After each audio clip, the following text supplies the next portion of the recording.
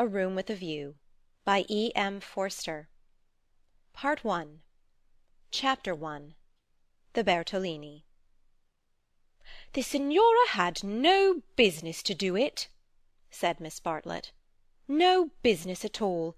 She promised us south rooms with a view close together, instead of which here are north rooms, looking into a courtyard, and a long way apart.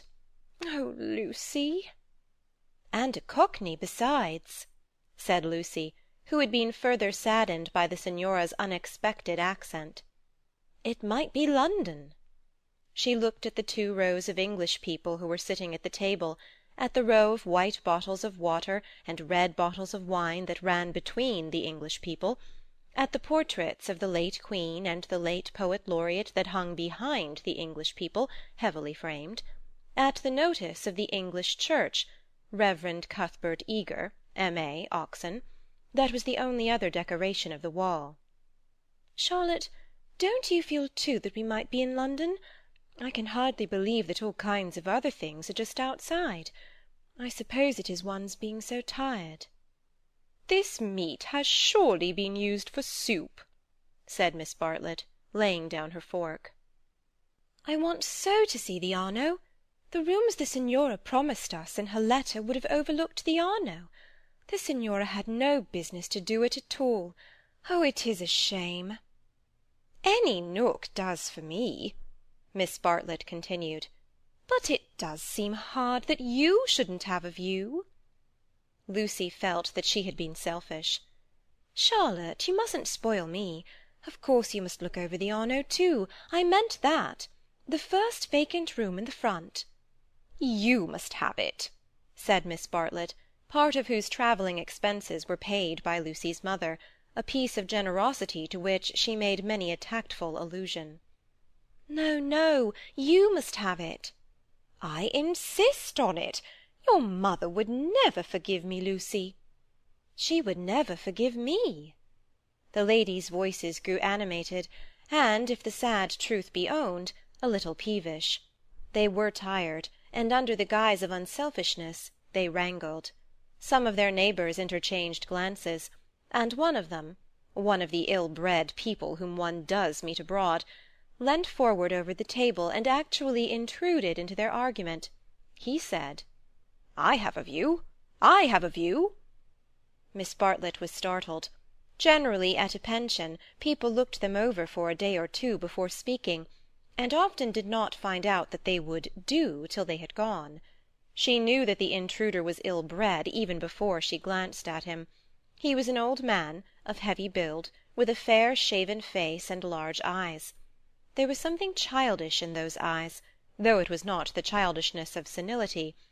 What exactly it was, Miss Bartlett did not stop to consider, for her glance passed on to his clothes. These did not attract her. He was probably trying to become acquainted with them before they got into the swim. So she assumed a dazed expression when he spoke to her, and then said, "A view? Oh, a view! How delightful a view is!" "This is my son," said the old man. "His name's George. He has a view too." "Ah!" said Miss Bartlett, repressing Lucy, who was about to speak. "What I mean," he continued, "is that you can have our rooms, and we'll have yours. We'll change." The better class of tourist was shocked at this, and sympathized with the newcomers. Miss Bartlett, in reply, opened her mouth as little as possible, and said, "Thank you, very much indeed. That is out of the question." "Why?" said the old man, with both fists on the table. "Because it is quite out of the question, thank you." "You see, we don't like to take—" began Lucy. Her cousin again repressed her. "But why?" he persisted. "Women like looking at a view. Men don't." And he thumped with his fists like a naughty child, and turned to his son, saying, "George, persuade them." "It's so obvious they should have the rooms," said the son. "There's nothing else to say." He did not look at the ladies as he spoke, but his voice was perplexed and sorrowful. Lucy, too, was perplexed, but she saw that they were in for what is known as quite a scene, and she had an odd feeling that whenever these ill-bred tourists spoke, the contest widened and deepened till it dealt, not with rooms and views, but with something quite different, whose existence she had not realized before. Now the old man attacked Miss Bartlett almost violently. Why should she not change? What possible objection had she? They would clear out in half an hour. Miss Bartlett, though skilled in the delicacies of conversation, was powerless in the presence of brutality. It was impossible to snub any one so gross. Her face reddened with displeasure. She looked around, as much as to say, "Are you all like this?" And two little old ladies, who were sitting further up the table with shawls hanging over the backs of the chairs, looked back, clearly indicating, "We are not. We are genteel." "Eat your dinner, dear," she said to Lucy, and began to toy again with the meat that she had once censured. Lucy mumbled that those seemed very odd people opposite. "Eat your dinner, dear. This pension is a failure. To-morrow we will make a change." Hardly had she announced this fell decision when she reversed it. The curtains at the end of the room parted, and revealed a clergyman, stout but attractive, who hurried forward to take his place at the table, cheerfully apologizing for his lateness. Lucy, who had not yet acquired decency, at once rose to her feet, exclaiming, "Oh, why, it's Mr. Beebe! Oh, how perfectly lovely! Oh, Charlotte, we must stop now, however bad the rooms are. Oh!" Miss Bartlett said with more restraint, "How do you do, Mr. Beebe? I expect that you have forgotten us, Miss Bartlett and Miss Honeychurch, who were at Tunbridge Wells when you helped the vicar of St. Peter's that very cold Easter." The clergyman, who had the air of one on holiday, did not remember the ladies quite as clearly as they remembered him, but he came forward pleasantly enough, and accepted the chair into which he was beckoned by Lucy. "I am so glad to see you," said the girl, who was in a state of spiritual starvation, and would have been glad to see the waiter if her cousin had permitted it. "Just fancy how small the world is. Summer Street, too, makes it so specially funny." "Miss Honeychurch lives in the parish of Summer Street," said Miss Bartlett, filling up the gap, "and she happened to tell me in the course of conversation that you have just accepted the living—" "Yes, I heard from mother so last week. She didn't know that I knew you at Tunbridge Wells, but I wrote back at once, and I said, 'Mr. Beebe is—'" "Quite right," said the clergyman. "I move into the rectory at Summer Street next June. I am lucky to be appointed to such a charming neighbourhood." "Oh, how glad I am! The name of our house is Windy Corner." Mr. Beebe bowed. "There is mother and me generally, and my brother, though it's not often we get him to the church is rather far off, I mean." "Lucy, dearest, let Mr. Beebe eat his dinner." "I am eating it, thank you, and enjoying it." He preferred to talk to Lucy, whose playing he remembered, rather than to Miss Bartlett, who probably remembered his sermons. He asked the girl whether she knew Florence well, and was informed at some length that she had never been there before. It is delightful to advise a newcomer, and he was first in the field. "Don't neglect the country round," his advice concluded. "The first fine afternoon, drive up to Fiesole, and round by Settignano, or something of that sort." "No!" cried a voice from the top of the table. "Mr. Beebe, you are wrong. The first fine afternoon you ladies must go to Prato." "That lady looks so clever," whispered Miss Bartlett to her cousin. "We are in luck." And indeed, a perfect torrent of information burst on them. People told them what to see, when to see it, how to stop the electric trams, how to get rid of the beggars, how much to give for a vellum blotter, how much the place would grow upon them. The Pension Bertolini had decided, almost enthusiastically, that they would do. Whichever way they looked, kind ladies smiled and shouted at them, and above all rose the voice of the clever lady, crying, "Prato! They must go to Prato! That place is too sweetly squalid for words. I love it. I revel in shaking off the trammels of respectability, as you know." The young man named George glanced at the clever lady, and then returned moodily to his plate. Obviously he and his father did not do.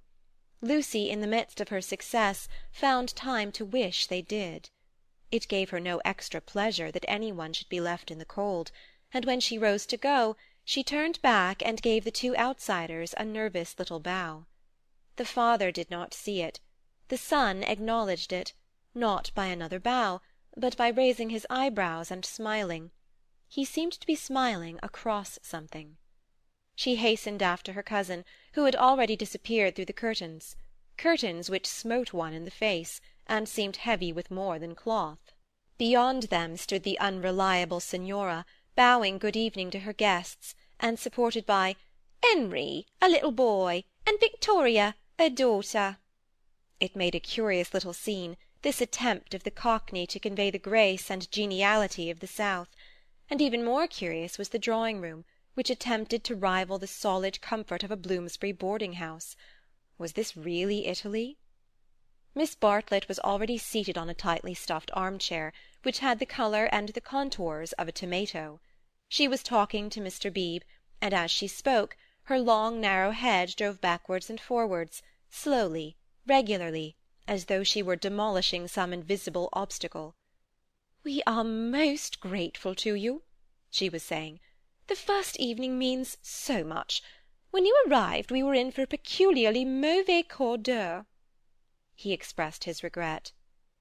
"Do you, by any chance, know the name of an old man who sat opposite us at dinner?" "Emerson." "Is he a friend of yours?" "We are friendly, as one is in pensions." "Then I will say no more." He pressed her very slightly, and she said more. "I am, as it were," she concluded, "the chaperone of my young cousin Lucy, and it would be a serious thing if I put her under an obligation to people of whom we knew nothing. His manner was somewhat unfortunate. I hope I acted for the best." "You acted very naturally," said he. He seemed thoughtful, and after a few moments added, "All the same, I don't think much harm would have come of accepting." "No harm, of course, but we could not be under an obligation." "He is rather a peculiar man." Again he hesitated, and then said gently, "I think he would not take advantage of your acceptance, nor expect you to show gratitude. He has the merit, if it is one, of saying exactly what he means. He has rooms he does not value, and he thinks you would value them. He has no more thought of putting you under an obligation than he thought of being polite. It is so difficult, at least I find it difficult, to understand people who speak the truth." Lucy was pleased, and said, "I was hoping that he was nice. I do so always hope that people will be nice." "I think he is, nice and tiresome. I differ from him on almost every point of any importance, and so I expect, I may say I hope, you will differ. But his is a type one disagrees with rather than deplores. When he first came here, he not unnaturally put people's backs up. He has no tact and no manners. I don't mean by that he has bad manners. And he will not keep his opinions to himself. We nearly complained about him to our depressing Signora, but I am glad to say we thought better of it."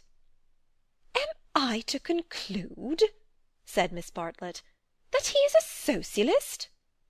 Mr. Beebe accepted the convenient word, not without a slight twitching of the lips. "And presumably he has brought up his son to be a Socialist too?" "I hardly know George, for he hasn't learned to talk yet. He seems a nice creature, and I think he has brains. Of course he has all his father's mannerisms, and it is quite possible that he too may be a Socialist." "Oh, you relieve me," said Miss Bartlett. "So you think I ought to have accepted their offer? You feel I have been narrow-minded and suspicious?" "Not at all," he answered. "I never suggested that." "But ought I not to apologize, at all events, for my apparent rudeness?" He replied with some irritation that it would be quite unnecessary, and got up from his seat to go to the smoking-room. "Was I a bore?" said Miss Bartlett, as soon as he had disappeared. "Why didn't you talk, Lucy? He prefers young people, I'm sure. I do hope I haven't monopolized him. I hoped you would have him all the evening as well as all dinner-time." "He is nice," exclaimed Lucy. "Just what I remember. He seems to see good in every one. No one would take him for a clergyman." "My dear Lucia!" "Well, you know what I mean. And you know how clergymen generally laugh. Mr. Beebe laughs just like an ordinary man." "Funny girl! How you do remind me of your mother! I wonder if she will approve of Mr. Beebe." "I'm sure she will, and so will Freddy."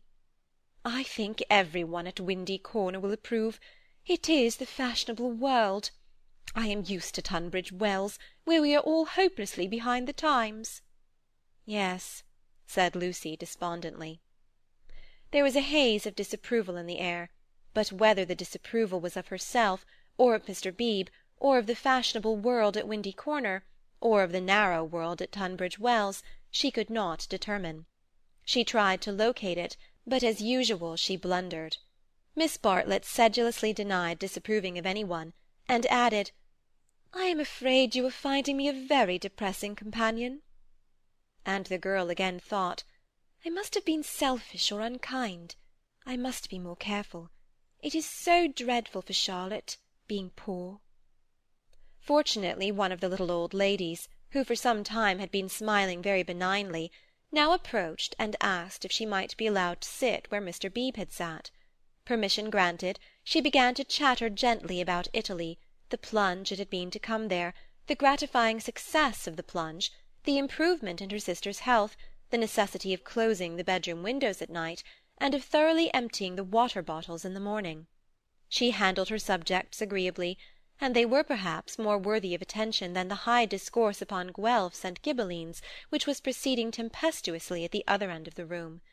It was a real catastrophe, not a mere episode, that evening of hers at Venice, when she had found in her bedroom something that is one worse than a flea, though one better than something else.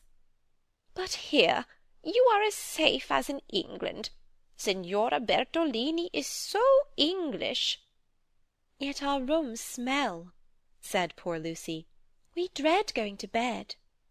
"Ah, then you look into the court," she sighed. "If only Mr. Emerson were more tactful. We were so sorry for you at dinner." "I think he was meaning to be kind." "Undoubtedly he was," said Miss Bartlett. "Mr. Beebe has just been scolding me for my suspicious nature. Of course I was holding back on my cousin's account." "Of course," said the little old lady, and they murmured that one could not be too careful with a young girl. Lucy tried to look demure, but could not help feeling a great fool. No one was careful with her at home, or at all events she had not noticed it. "About old Mr. Emerson, I hardly know. No, he is not tactful. Yet have you ever noticed that there are people who do things which are most indelicate, and yet, at the same time, beautiful?"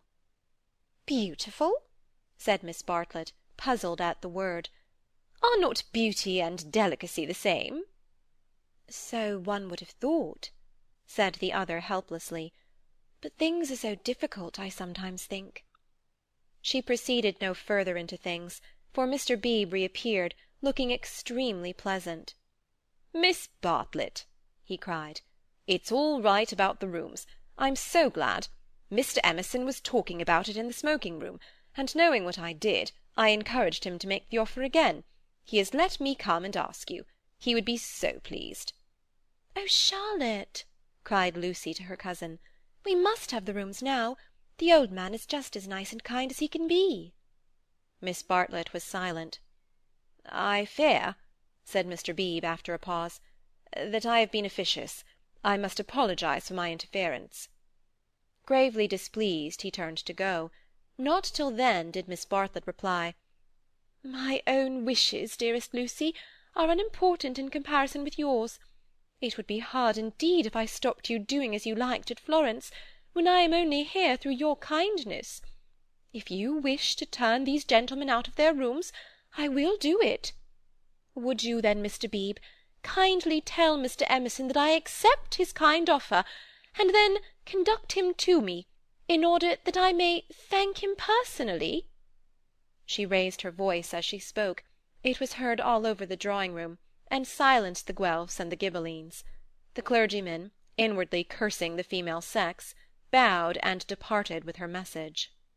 Remember, Lucy, I alone am implicated in this. I do not wish the acceptance to come from you. Grant me that at all events. Mr. Beebe was back, saying rather nervously, "Mr. Emerson is engaged, but here is his son instead." The young man gazed down on the three ladies, who felt seated on the floor, so low were their chairs. "My father," he said, "is in his bath, so you cannot thank him personally, but any message given by you to me will be given by me to him as soon as he comes out." Miss Bartlett was unequal to the bath. All her barbed civilities came forth wrong and first. Young Mr. Emerson scored a notable triumph to the delight of Mr. Beebe and to the secret delight of Lucy. "Poor young man," said Miss Bartlett as soon as he had gone. "How angry he is with his father about the rooms! It is all he can do to keep polite." "In half an hour or so your rooms will be ready," said Mr. Beebe.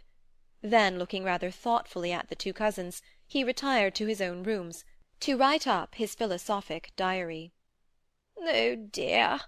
breathed the little old lady, and shuddered as if all the winds of heaven had entered the apartment.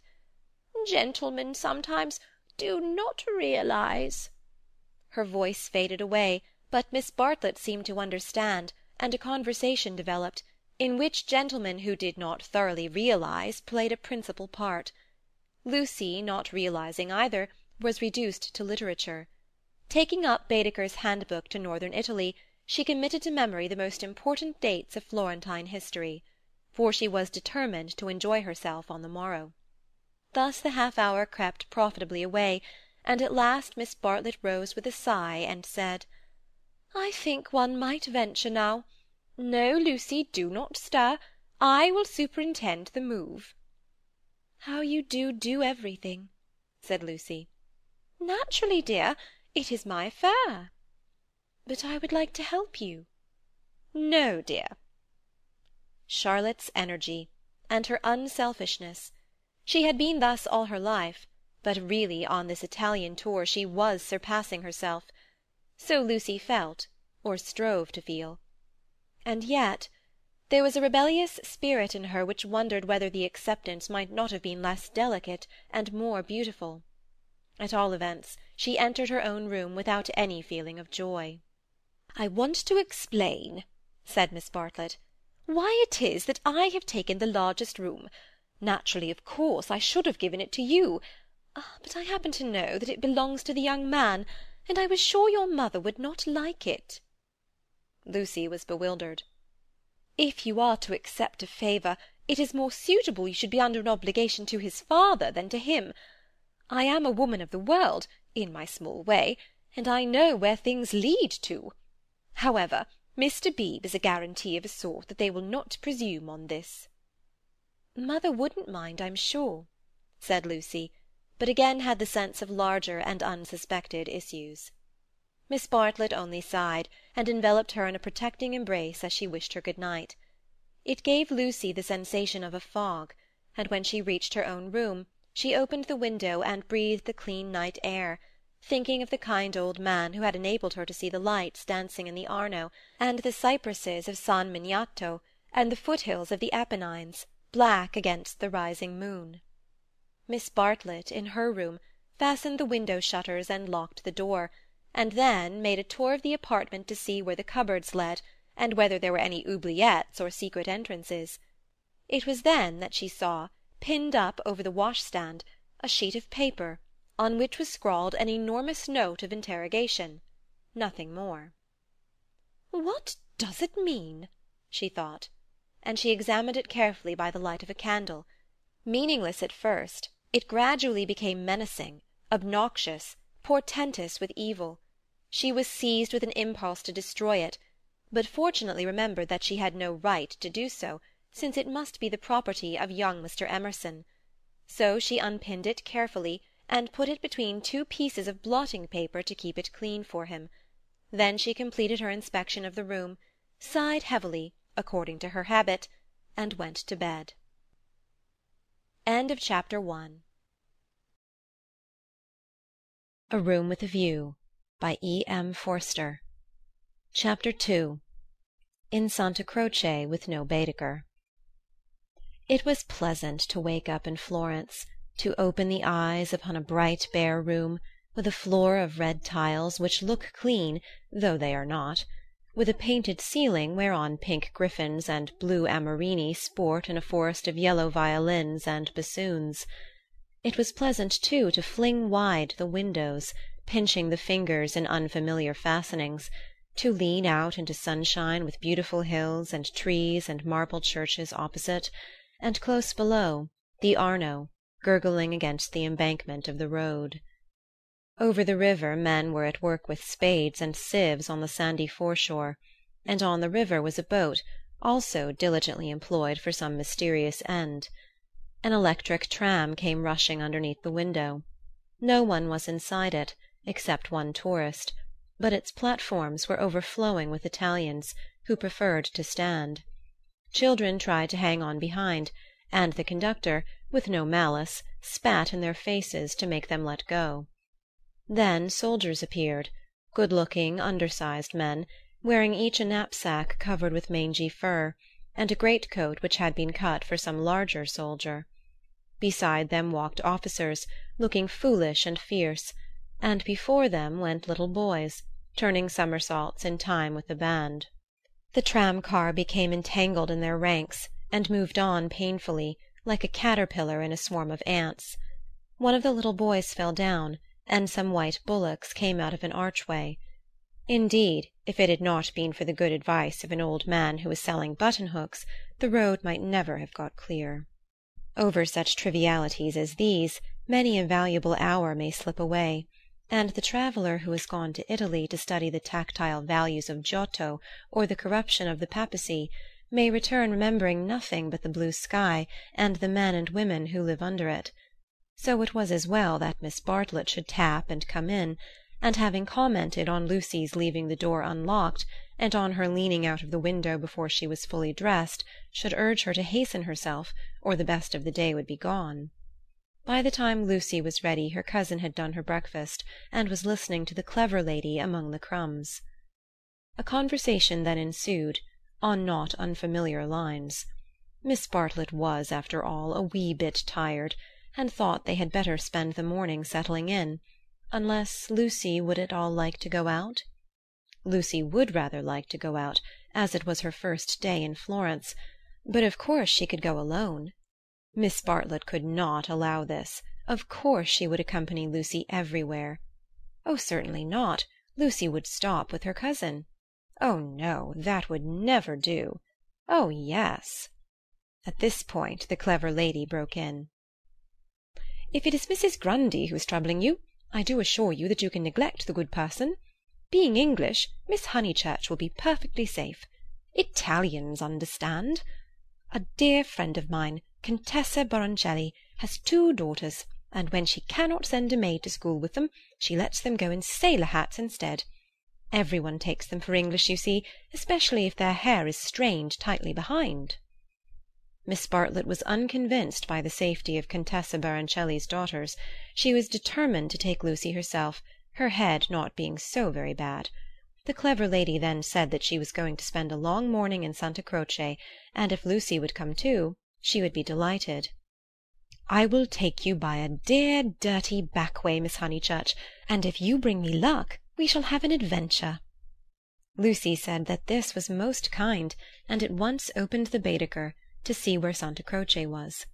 "Ah, tut, tut, Miss Lucy, I hope we shall soon emancipate you from Baedeker. He does but touch the surface of things. As to the true Italy, he does not even dream of it. The true Italy is only to be found by patient observation." This sounded very interesting, and Lucy hurried over her breakfast and started with her new friend in high spirits. Italy was coming at last. The Cockney signora and her works had vanished like a bad dream. Miss Lavish, for that was the clever lady's name, turned to the right along the sunny Lung' Arno. How delightfully warm! But a wind down the side streets that cut like a knife, didn't it?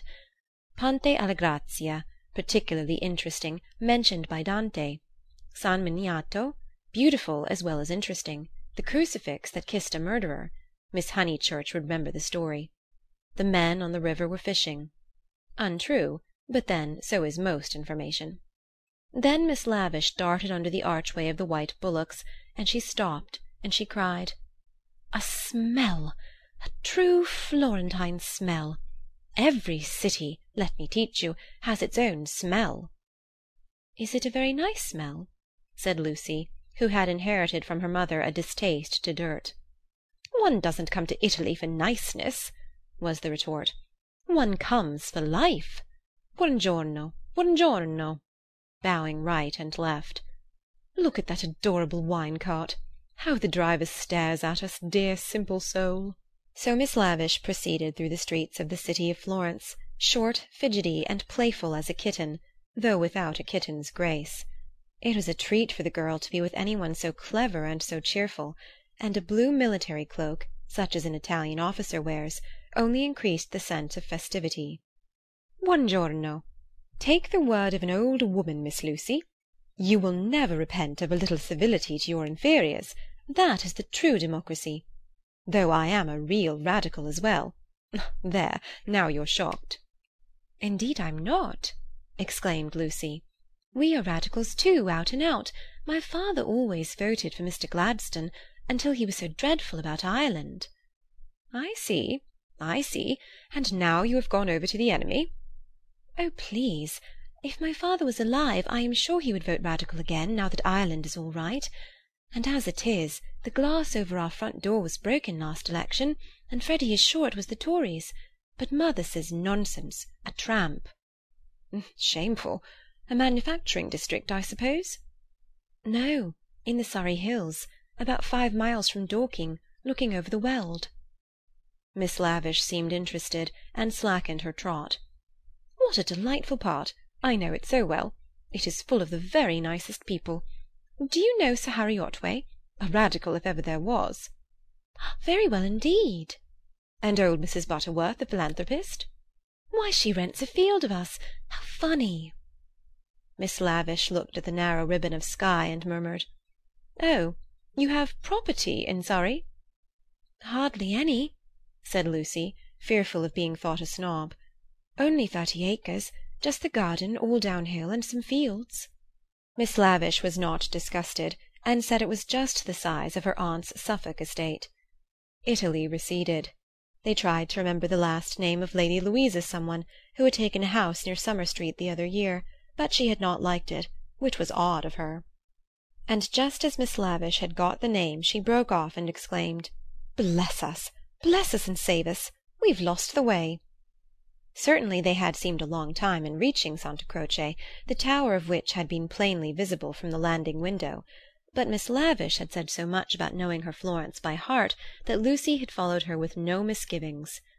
Lost! My dear Miss Lucy, during our political diatribes we have taken a wrong turning. How those horrid Conservatives would jeer at us! What are we to do? 2 lone females in an unknown town. Now this is what I call an adventure." Lucy, who wanted to see Santa Croce, suggested as a possible solution that they should ask the way there. "Oh, but that is the word of a craven. And no, you are not to look at your Baedeker. Give it to me. I shan't let you carry it. We will simply drift." Accordingly they drifted through a series of those grey-brown streets, neither commodious nor picturesque, in which the eastern quarter of the city abounds. Lucy soon lost interest in the discontent of Lady Louisa, and became discontented herself. For one ravishing moment Italy appeared. She stood in the square of the Annunziata, and saw in the living terra-cotta those divine babies whom no cheap reproduction can ever stale. There they stood, with their shining limbs bursting from the garments of charity, and their strong white arms extended against circlets of heaven. Lucy thought she had never seen anything more beautiful. But Miss Lavish, with a shriek of dismay, dragged her forward, declaring that they were out of their path now by at least a mile. The hour was approaching at which the continental breakfast begins, or rather ceases, to tell, and the ladies bought some hot chestnut paste out of a little shop because it looked so typical. It tasted partly of the paper in which it was wrapped, partly of hair oil, partly of the great unknown. But it gave them strength to drift into another piazza, large and dusty, on the farther side of which rose a black and white facade of surpassing ugliness. Miss Lavish spoke to it dramatically. It was Santa Croce. The adventure was over. "Stop a minute. Let those two people go on, or I shall have to speak to them. I do detest conventional intercourse. Nasty. They are going to the church too. Oh, the British are abroad." "We sat opposite them at dinner last night. They have given us their rooms. They were so very kind." "Look at their figures," laughed Miss Lavish. "They walk through my Italy like a pair of cows. It's very naughty of me, but I would like to set an examination paper at Dover, and turn back every tourist who couldn't pass it." "What would you ask us?" Miss Lavish laid her hand pleasantly on Lucy's arm, as if to suggest that she, at all events, would get full marks. In this exalted mood they reached the steps of the great church, and were about to enter it when Miss Lavish stopped, squeaked, flung up her arms, and cried, "There goes my local colour-box. I must have a word with him." And in a moment she was away over the piazza, her military cloak flapping in the wind, nor did she slacken speed till she caught up with an old man with white whiskers, and nipped him playfully upon the arm. Lucy waited for nearly 10 minutes. Then she began to get tired. The beggars worried her, the dust blew in her eyes, and she remembered that a young girl ought not to loiter in public places. She descended slowly into the piazza, with the intention of rejoining Miss Lavish, who was really almost too original. But at that moment Miss Lavish and her local colour box moved also, and disappeared down a side street, both gesticulating largely. Tears of indignation came to Lucy's eyes, partly because Miss Lavish had jilted her, partly because she had taken her Baedeker. How could she find her way home? How could she find her way about in Santa Croce? Her first morning was ruined, and she might never be in Florence again. A few minutes ago she had been all high spirits, talking as a woman of culture, and half persuading herself that she was full of originality. Now she entered the church depressed and humiliated, not even able to remember whether it was built by the Franciscans or the Dominicans. Of course it must be a wonderful building, but how like a barn, and how very cold! Of course it contained frescoes by Giotto, in the presence of whose tactile values she was capable of feeling what was proper, but who was to tell her which they were? She walked about disdainfully, unwilling to be enthusiastic over monuments of uncertain authorship or date. There was no one even to tell her which, of all the sepulchral slabs that paved the nave and transepts, was the one that was really beautiful, the one that had been most praised by Mr. Ruskin.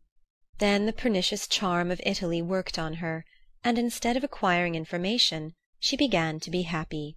She puzzled out the Italian notices, the notice that forbade people to introduce dogs into the church, the notice that prayed people, in the interests of health and out of respect to the sacred edifice in which they found themselves, not to spit. She watched the tourists. Their noses were as red as their Baedekers, so cold was Santa Croce. She beheld the horrible fate that overtook 3 papists, 2 he-babies and a she-baby, who began their career by sousing each other with the holy water, and then proceeded to the Machiavelli memorial, dripping but hallowed. Advancing towards it very slowly, and from immense distances, they touched the stone with their fingers, with their handkerchiefs, with their heads, and then retreated. What could this mean? They did it again and again. Then Lucy realized that they had mistaken Machiavelli for some saint, and by continual contact with his shrine were hoping to acquire virtue. Punishment followed quickly. The smallest he-baby stumbled over one of the sepulchral slabs so much admired by Mr. Ruskin, and entangled his feet in the features of a recumbent bishop. Protestant as she was, Lucy darted forward. She was too late. He fell heavily upon the prelate's upturned toes. "Hateful bishop!"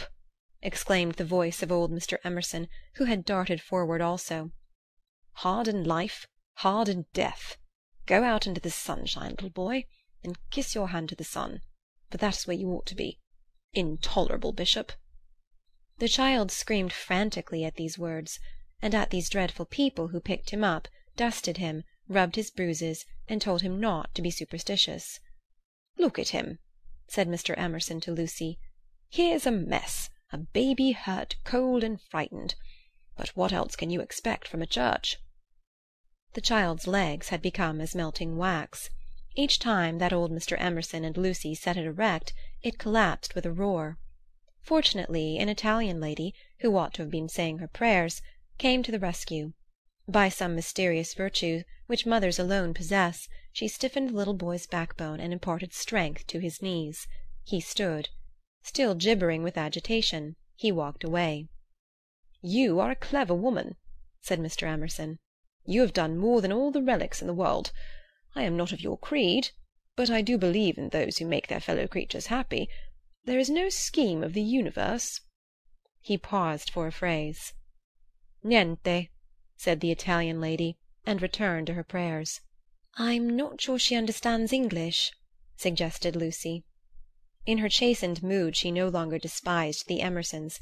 She was determined to be gracious to them, beautiful rather than delicate, and if possible to erase Miss Bartlett's civility by some gracious reference to the pleasant rooms. "That woman understands everything," was Mr. Emerson's reply. "But what are you doing here? Are you doing the church? Are you through with the church?" "No," cried Lucy, remembering her grievance. "I came here with Miss Lavish, who was to explain everything, and just by the door—it is too bad—she simply ran away, and after waiting quite a time, I had to come in by myself." "Why shouldn't you?" said Mr. Emerson. "Yes, why shouldn't you come by yourself?" said the son, addressing the young lady for the first time. "But Miss Lavish has even taken away Baedeker." "Baedeker?" said Mr. Emerson. "I'm glad it's that you minded. It's worth minding, the loss of a Baedeker. That's worth minding." Lucy was puzzled. She was again conscious of some new idea, and was not sure whither it would lead her. "If you've no Baedeker," said the son, "you'd better join us." Was this where the idea would lead? She took refuge in her dignity. "Thank you very much, but I could not think of that. I hope you do not suppose that I came to join on to you. I really came to help with the child, and to thank you for so kindly giving us your rooms last night. I hope that you have not been put to any great inconvenience." "My dear," said the old man gently, "I think that you are repeating what you have heard older people say. You are pretending to be touchy, but you are not really. Stop being so tiresome, and tell me instead what part of the church you want to see. To take you to it will be a real pleasure." Now, this was abominably impertinent, and she ought to have been furious. But it is sometimes as difficult to lose one's temper as it is difficult at other times to keep it. Lucy could not get cross. Mr. Emerson was an old man, and surely a girl might humour him. On the other hand, his son was a young man, and she felt that a girl ought to be offended with him, or at all events be offended before him. It was at him that she gazed before replying. "I am not touchy, I hope. It is the Giottos that I want to see, if you will kindly tell me which they are." The son nodded. With a look of sombre satisfaction, he led the way to the Peruzzi chapel. There was a hint of the teacher about him. She felt like a child in school who had answered a question rightly. The chapel was already filled with an earnest congregation, and out of them rose the voice of a lecturer, directing them how to worship Giotto, not by tactile valuations, but by the standards of the spirit. "Remember," he was saying, "the facts about this church of Santa Croce, how it was built by faith in the full fervour of medievalism, before any taint of the Renaissance had appeared. Observe how Giotto in these frescoes, now unhappily ruined by restoration, is untroubled by the snares of anatomy and perspective. Could anything be more majestic, more pathetic, beautiful, true? How little, we feel, avails knowledge and technical cleverness against a man who truly feels." "No," exclaimed Mr. Emerson, in much too loud a voice for church. "Remember nothing of the sort. Built by faith indeed. That simply means the workmen weren't paid properly. And as for the frescoes, I see no truth in them. Look at that fat man in blue. He must weigh as much as I do, and he is shooting into the sky like an air balloon." He was referring to the fresco of the Ascension of St. John. Inside, the lecturer's voice faltered, as well it might. The audience shifted uneasily, and so did Lucy. She was sure that she ought not to be with these men, but they had cast a spell over her.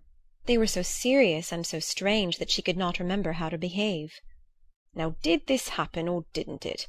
Yes or no?" George replied. "It happened like this, if it happened at all. I would rather go up to heaven by myself than be pushed by cherubs, and if I got there I should like my friends to lean out of it, just as they do here." "You will never go up," said his father. "You and I, dear boy, will lie at peace in the earth that bore us, and our names will disappear as surely as our work survives." "Some of the people can only see the empty grave, not the saint, whoever he is, going up. It did happen like that, if it happened at all." "Pardon me," said a frigid voice. "The chapel is somewhat small for 2 parties.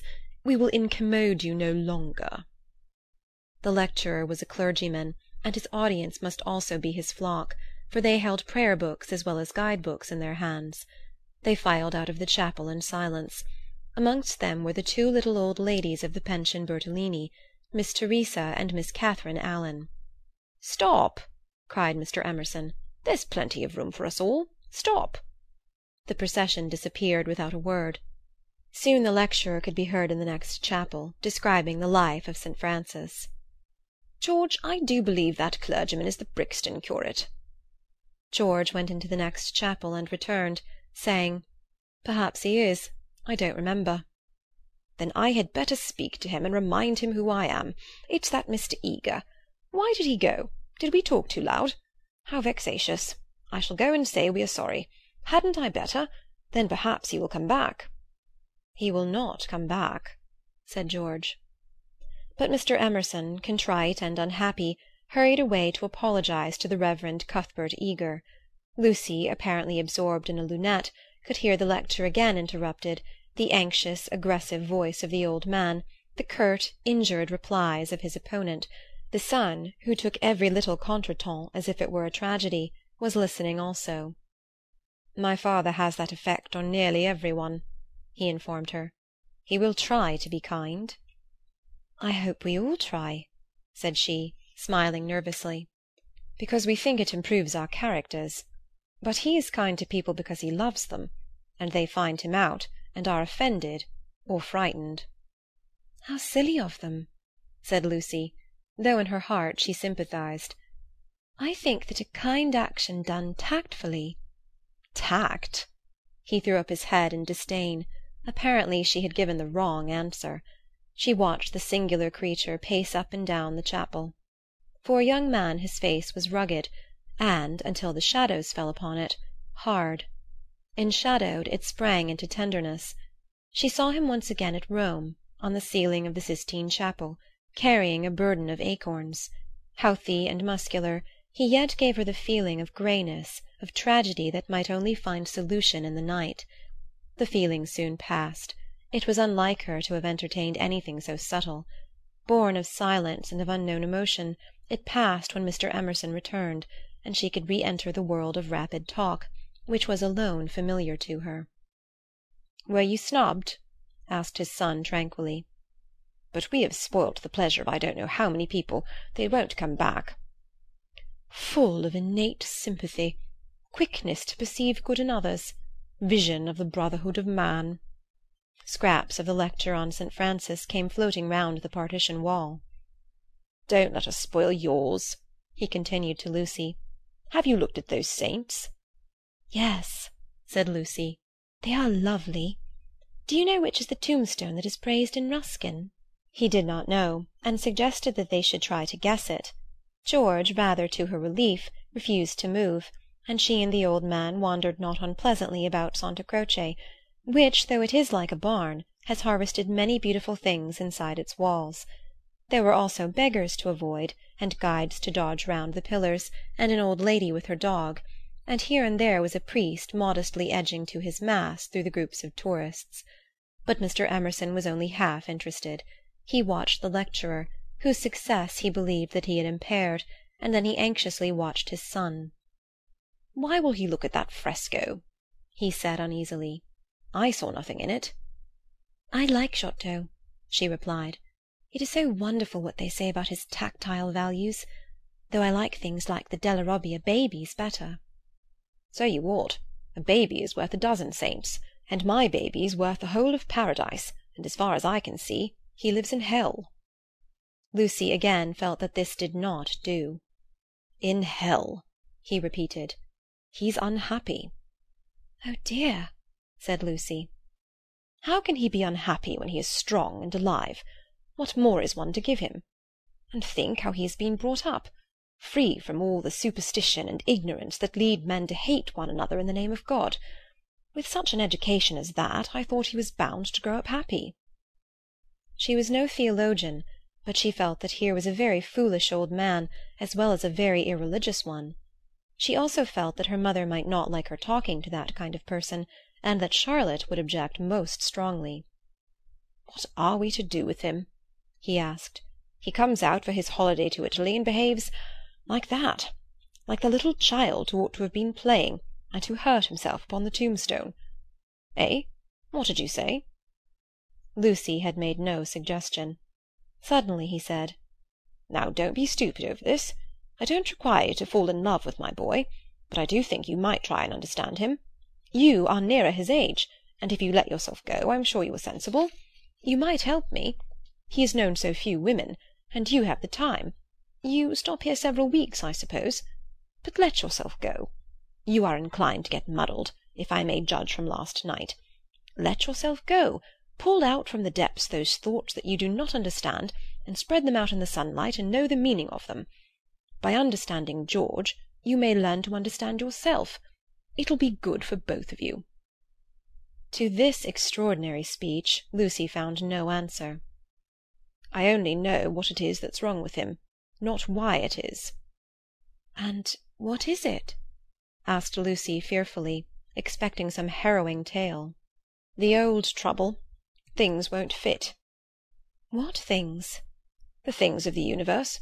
It is quite true. They don't." "Oh, Mr. Emerson, whatever do you mean?" In his ordinary voice, so that she scarcely realized he was quoting poetry, he said, "From far, from eve and morning, and yon 12-winded sky, the stuff of life to knit me blew hither. Here am I." George and I both know this, but why does it distress him? We know that we come from the winds, and that we shall return to them, that all life is perhaps a knot, a tangle, a blemish in the eternal smoothness. But why should this make us unhappy? Let us rather love one another, and work and rejoice. I don't believe in this world sorrow." Miss Honeychurch assented. "Then make my boy think like us. Make him realize that by the side of the everlasting why there is a yes, a transitory yes, if you like, but a yes." Suddenly she laughed. Surely one ought to laugh. A young man melancholy because the universe wouldn't fit, because life was a tangle or a wind or a yes, or something. "I'm very sorry," she cried. "You'll think me unfeeling, but—" Then she became matronly. "Oh, but your son wants employment. Has he no particular hobby? Why, I myself have worries, but I can generally forget them at the piano.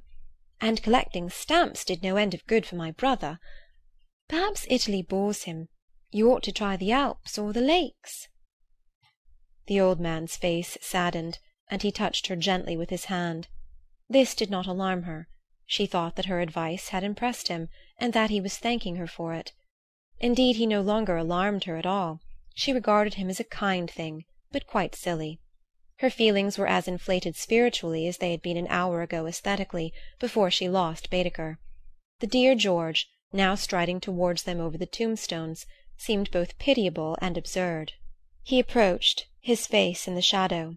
He said, "Miss Bartlett." "Oh, good gracious me!" said Lucy, suddenly collapsing, and again seeing the whole of life in a new perspective. "Where? Where?" "In the nave." "I see. Those gossiping little old Miss Allens must have—" She checked herself. "Poor girl!" exploded old Mr. Emerson. "Poor girl!" She could not let this pass, for it was just what she was feeling herself. "Poor girl! I fail to understand the point of that remark. I think myself a very fortunate girl, I assure you. I'm thoroughly happy, and having a splendid time. Pray don't waste time mourning over me. There's enough sorrow in the world, isn't there, without trying to invent it? Good-bye. Thank you both so much for all your kindness. Ah, yes, there does come my cousin. A delightful morning.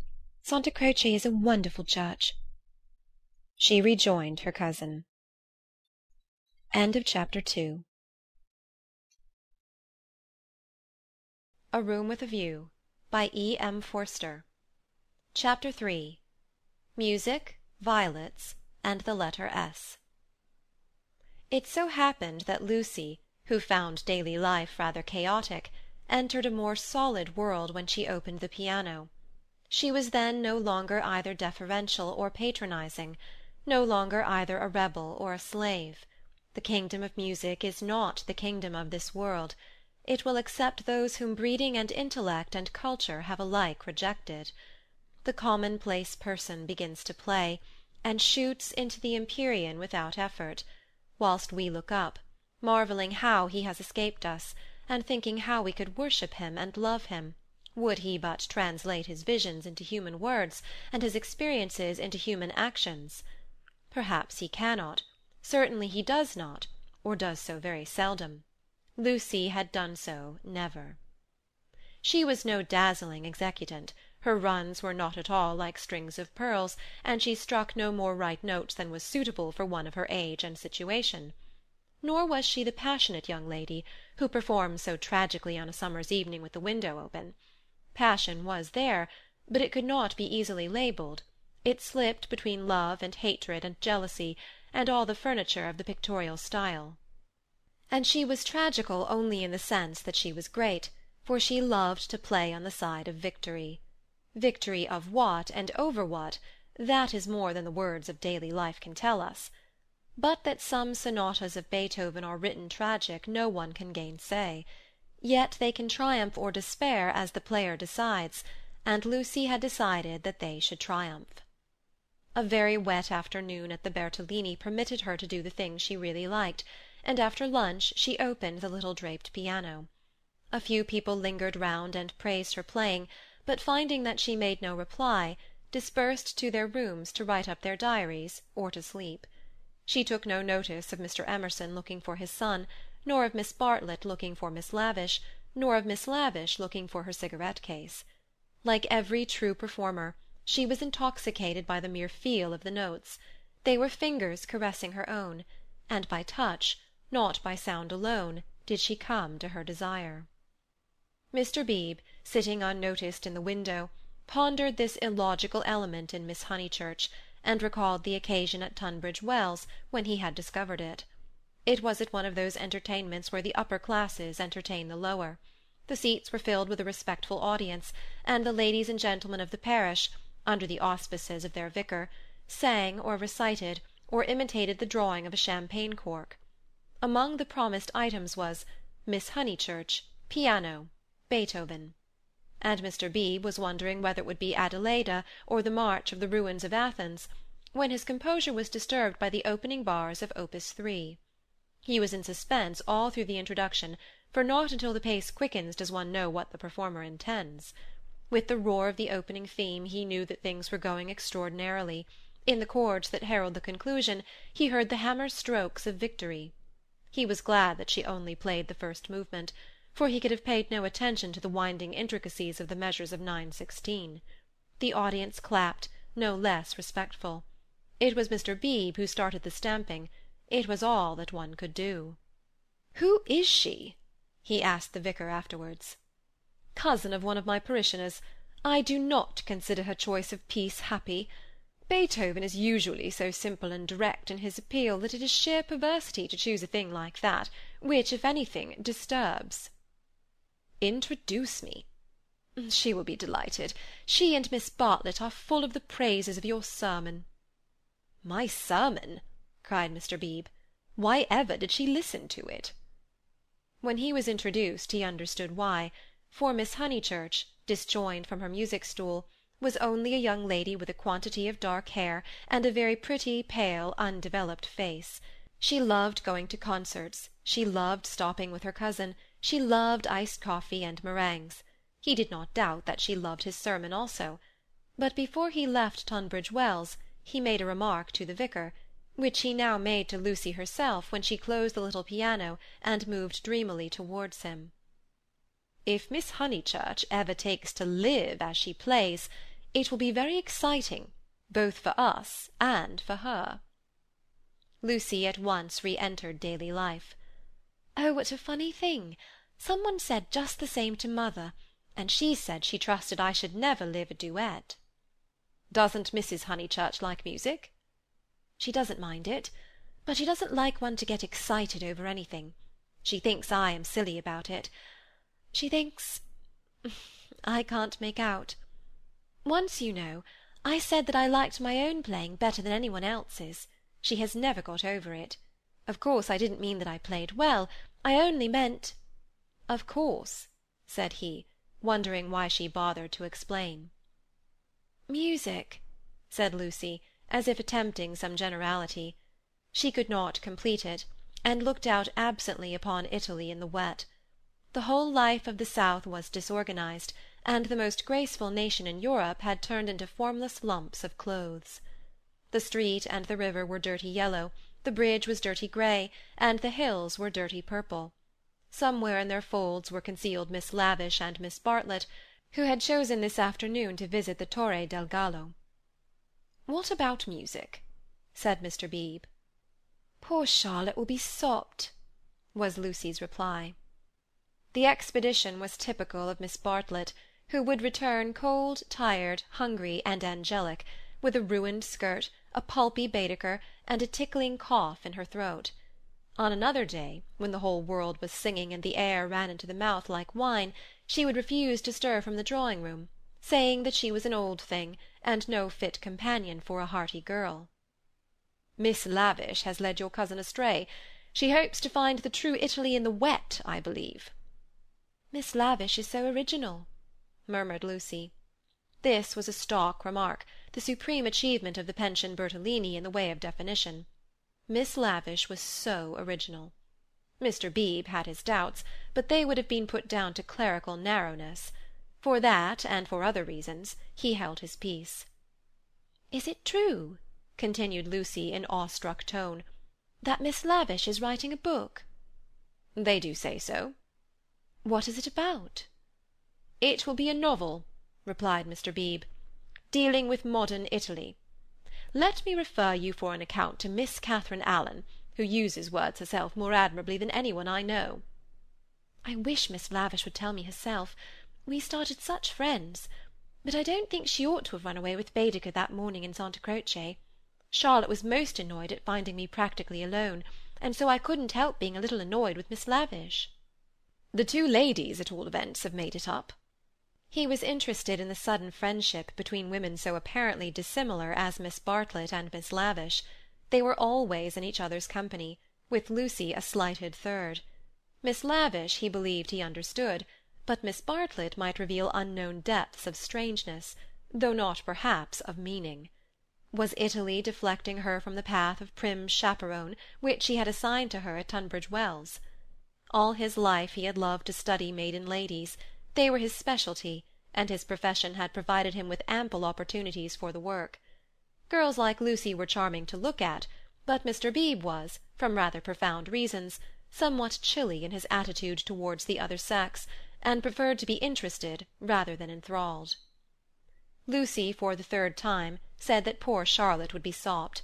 The Arno was rising in flood, washing away the traces of the little carts upon the foreshore. But in the south-west there had appeared a dull haze of yellow, which might mean better weather if it did not mean worse. She opened the window to inspect, and a cold blast entered the room, drawing a plaintive cry from Miss Catherine Allen, who entered at the same moment by the door. "Oh, dear Miss Honeychurch, you will catch a chill. And Mr. Beebe here besides. Who would suppose this is Italy? There is my sister actually nursing the hot water can. No comforts or proper provisions." She sidled towards them and sat down, self-conscious as she always was on entering a room which contained one man, or a man and one woman. "I could hear your beautiful playing, Miss Honeychurch, though I was in my room with the door shut. Doors shut, indeed, most necessary. No one has the least idea of privacy in this country, and one person catches it from another." Lucy answered suitably. Mr. Beebe was not able to tell the ladies of his adventure at Medina, where the chambermaid burst in upon him in his bath, exclaiming cheerfully, "Fa niente, sono vecchia." He contented himself with saying, "I quite agree with you, Miss Allen. The Italians are a most unpleasant people. They pry everywhere, they see everything, and they know what we want before we know it ourselves. We are at their mercy. They read our thoughts, they foretell our desires. From the cab-driver down to Giotto, they turn us inside out, and I resent it. Yet in their heart of hearts they are, how superficial! They have no conception of the intellectual life. How right is Signora Bertolini, who exclaimed to me the other day, 'Oh, Mr. Beebe, if you knew what I suffer over the children's education!' I won't have my little Victoria taught by an ignorant Italian what can't explain nothing." Miss Allen did not follow, but gathered that she was being mocked in an agreeable way. Her sister was a little disappointed in Mr. Beebe, having expected better things from a clergyman whose head was bald, and who wore a pair of russet whiskers. Indeed, who would have supposed that tolerance, sympathy, and a sense of humour would inhabit that militant form? In the midst of her satisfaction, she continued to sidle, and at last the cause was disclosed.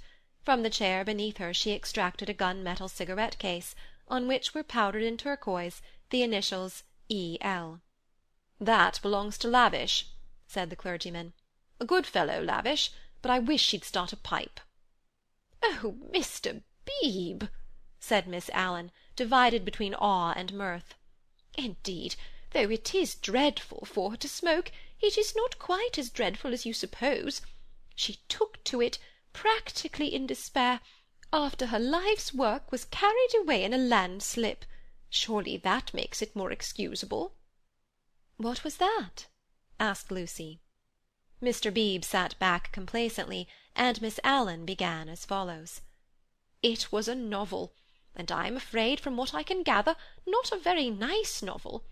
It is so sad when people who have abilities misuse them, and I must say they nearly always do.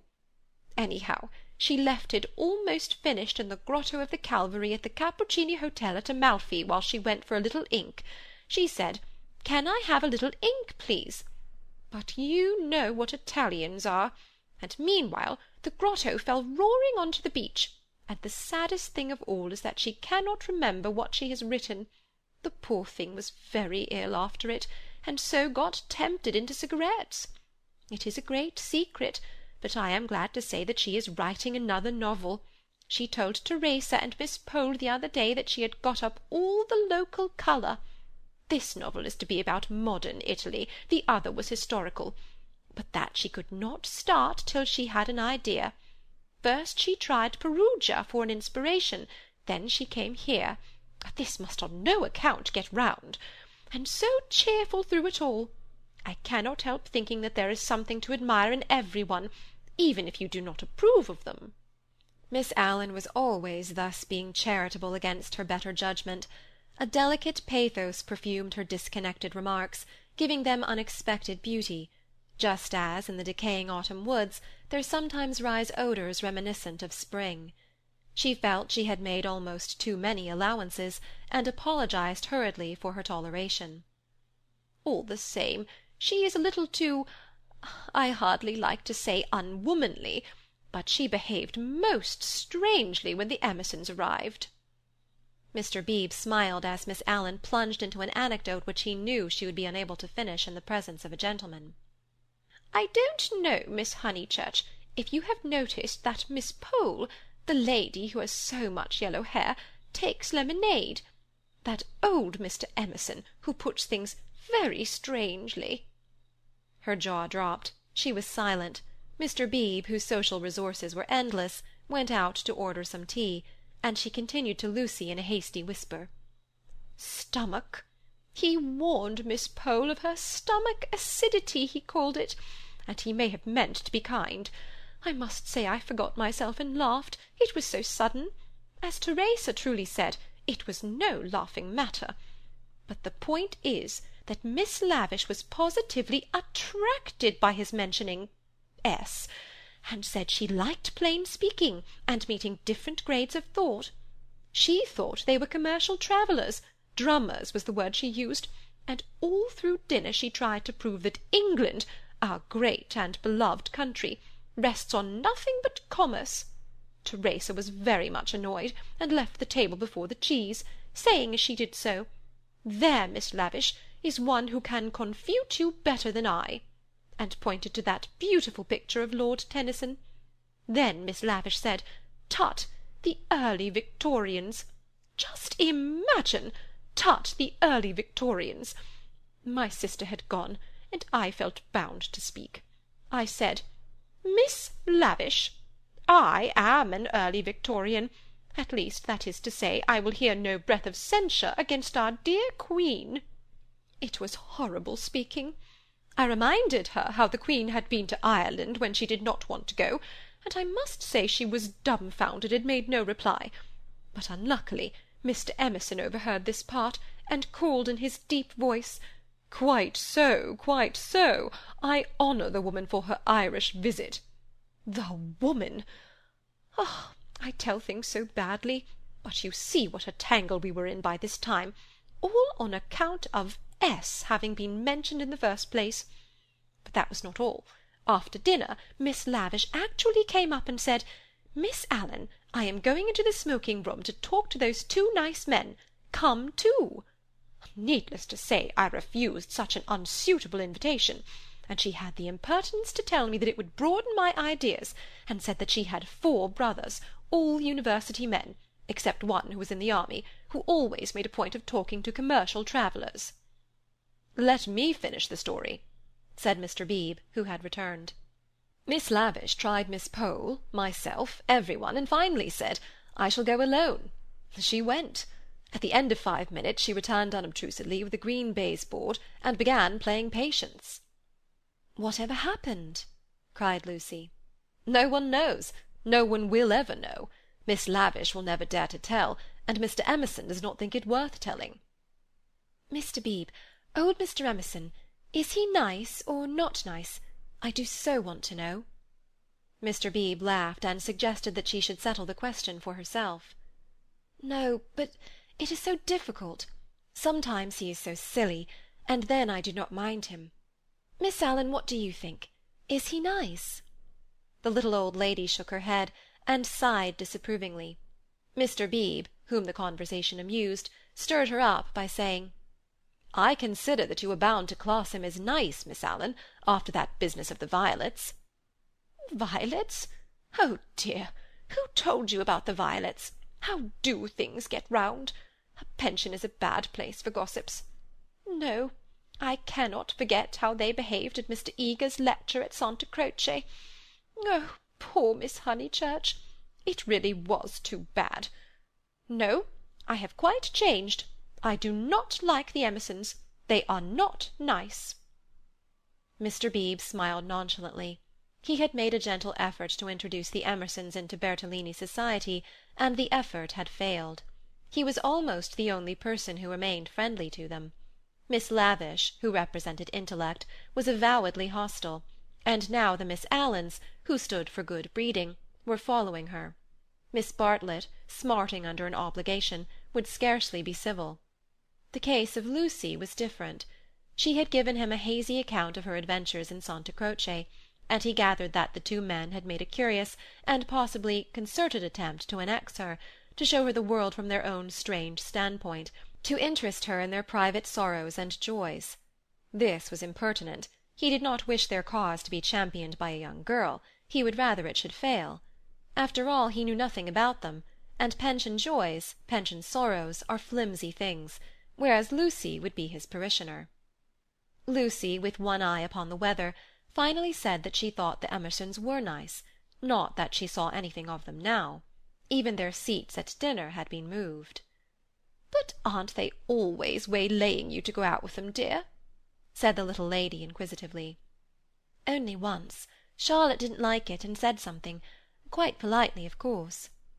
Most right of her. They don't understand our ways. They must find their level. Mr. Beebe rather felt that they had gone under. They had given up their attempt, if it was one, to conquer society, and now the father was almost as silent as the son. He wondered whether he would not plan a pleasant day for these folk before they left. Some expedition, perhaps, with Lucy well chaperoned to be nice to them. It was one of Mr. Beebe's chief pleasures to provide people with happy memories. Evening approached while they chatted. The air became brighter, the colours on the trees and hills were purified, and the Arno lost its muddy solidity and began to twinkle.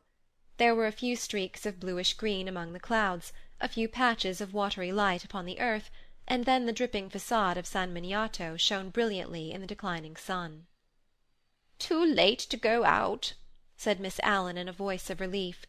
"All the galleries are shut." "I think I shall go out," said Lucy. "I want to go round to the town in the circular tram, on the platform by the driver." Her two companions looked grave. Mr. Beebe, who felt responsible for her in the absence of Miss Bartlett, ventured to say, "I wish we could. Unluckily I have letters. If you do want to go out alone, won't you be better on your feet?" "Italians, dear, you know," said Miss Allen. "Perhaps I shall meet someone who reads me through and through." But they still looked disapproval, and she so far conceded to Mr. Beebe as to say that she would only go for a little walk, and keep to the street frequented by tourists. "She oughtn't really to go at all," said Mr. Beebe as they watched her from the window. "And she knows it. I put it down to too much Beethoven." End of Chapter 3. A Room with a View, by E. M. Forster. Chapter 4. Fourth Chapter. Mr. Beebe was right. Lucy never knew her desires so clearly as after music. She had not really appreciated the clergyman's wit, nor the suggestive twitterings of Miss Allen. Conversation was tedious. She wanted something big, and she believed that it would have come to her on the wind-swept platform of an electric tram. This she might not attempt. It was unladylike. Why? Why were most big things unladylike? Charlotte had once explained to her why. It was not that ladies were inferior to men, it was that they were different. Their mission was to inspire others to achievement rather than to achieve themselves. Indirectly, by means of tact and a spotless name, a lady could accomplish much. But if she rushed into the fray herself, she would be first censured, then despised, and finally ignored. Poems had been written to illustrate this point. There is much that is immortal in this medieval lady. The dragons have gone, and so have the knights, but still she lingers in our midst. She reigned in many an early Victorian castle, and was queen of much early Victorian song. It is sweet to protect her in the intervals of business, sweet to pay her honour when she has cooked our dinner well. But alas, the creature grows degenerate. In her heart also there are springing up strange desires. She too is enamoured of heavy winds, and vast panoramas, and green expanses of the sea. She has marked the kingdom of this world, how full it is of wealth, and beauty, and war, a radiant crust, built around the central fires, spinning towards the receding heavens. Men, declaring that she inspires them to it, move joyfully over the surface, having the most delightful meetings with other men, happy not because they are masculine, but because they are alive. Before the show breaks up she would like to drop the august title of the eternal woman, and go there as her transitory self. Lucy does not stand for the medieval lady, who was rather an ideal to which she was bidden to lift her eyes when feeling serious. Nor has she any system of revolt. Here and there a restriction annoyed her particularly, and she would transgress it, and perhaps be sorry that she had done so. This afternoon she was peculiarly restive. She would really like to do something of which her well-wishers disapproved. As she might not go on the electric tram, she went to Alinari's shop. There she bought a photograph of Botticelli's Birth of Venus. Venus, being a pity, spoilt the picture, otherwise so charming, and Miss Bartlett had persuaded her to do without it. A pity in art of course signified the nude. Giorgione's Tempesta, the Idolino, Some of the Sistine frescoes and the Apoxymenos were added to it. She felt a little calmer then, and bought Fra Angelico's Coronation, Giotto's Ascension of St. John, some Della Robbia babies, and some Guido Reni Madonnas. For her taste was Catholic, and she extended uncritical approval to every well-known name. But though she spent nearly 7 lire, the gates of liberty still seemed unopened. She was conscious of her discontent. It was new to her to be conscious of it. "The world," she thought, "is certainly full of beautiful things, if only I could come across them." It was not surprising that Mrs. Honeychurch disapproved of music, declaring that it always left her daughter peevish, unpractical, and touchy. "Nothing ever happens to me," she reflected, as she entered the Piazza Signoria and looked nonchalantly at its marvels, now fairly familiar to her. The great square was in shadow, the sunshine had come too late to strike it. Neptune was already unsubstantial in the twilight, half god, half ghost, and his fountain plashed dreamily to the men and satyrs who idled together on its marge. The loggia showed as the triple entrance of a cave, wherein many a deity, shadowy but immortal, looked forth upon the arrivals and departures of mankind. It was the hour of unreality, the hour, that is, when unfamiliar things are real. An older person at such an hour and in such a place might think that sufficient was happening to him, and rest content. Lucy desired more. She fixed her eyes wistfully on the tower of the palace, which rose out of the lower darkness like a pillar of roughened gold. It seemed no longer a tower, no longer supported by earth, but some unattainable treasure throbbing in the tranquil sky. Its brightness mesmerized her, still dancing before her eyes when she bent them to the ground and started towards home. Then something did happen. 2 Italians by the loggia had been bickering about a debt. "Cinque lire," they had cried, "cinque lire." They sparred at each other, and one of them was hit lightly upon the chest. He frowned. He bent towards Lucy with a look of interest, as if he had an important message for her. He opened his lips to deliver it, and a stream of red came out between them, and trickled down his unshaven chin. That was all. A crowd rose out of the dusk. It hid this extraordinary man from her, and bore him away to the fountain. Mr. George Emerson happened to be a few paces away, looking at her across the spot where the man had been. How very odd! Across something. Even as she caught sight of him he grew dim, the palace itself grew dim, swayed above her, fell on to her softly, slowly, noiselessly, and the sky fell with it. She thought, "Oh, what have I done?" "Oh, what have I done?" she murmured, and opened her eyes. George Emerson still looked at her, but not across anything. She had complained of dullness, and lo, one man was stabbed, and another held her in his arms. They were sitting on some steps in the Uffizi arcade. He must have carried her. He rose when she spoke and began to dust his knees. She repeated, "Oh, what have I done?" "You fainted." I am very sorry." "How are you now?" "Perfectly well, absolutely well." And she began to nod and smile. "Then let us come home. There's no point in our stopping." He held out his hand to pull her up. She pretended not to see it. The cries from the fountain, they had never ceased, rang emptily. The whole world seemed pale and void of its original meaning. "How very kind you have been! I might have hurt myself falling. But now I am well. I can go alone, thank you." His hand was still extended. "Oh, my photographs!" she suddenly exclaimed. "What photographs?" "I bought some photographs at Alinari's. I must have dropped them out there in the square."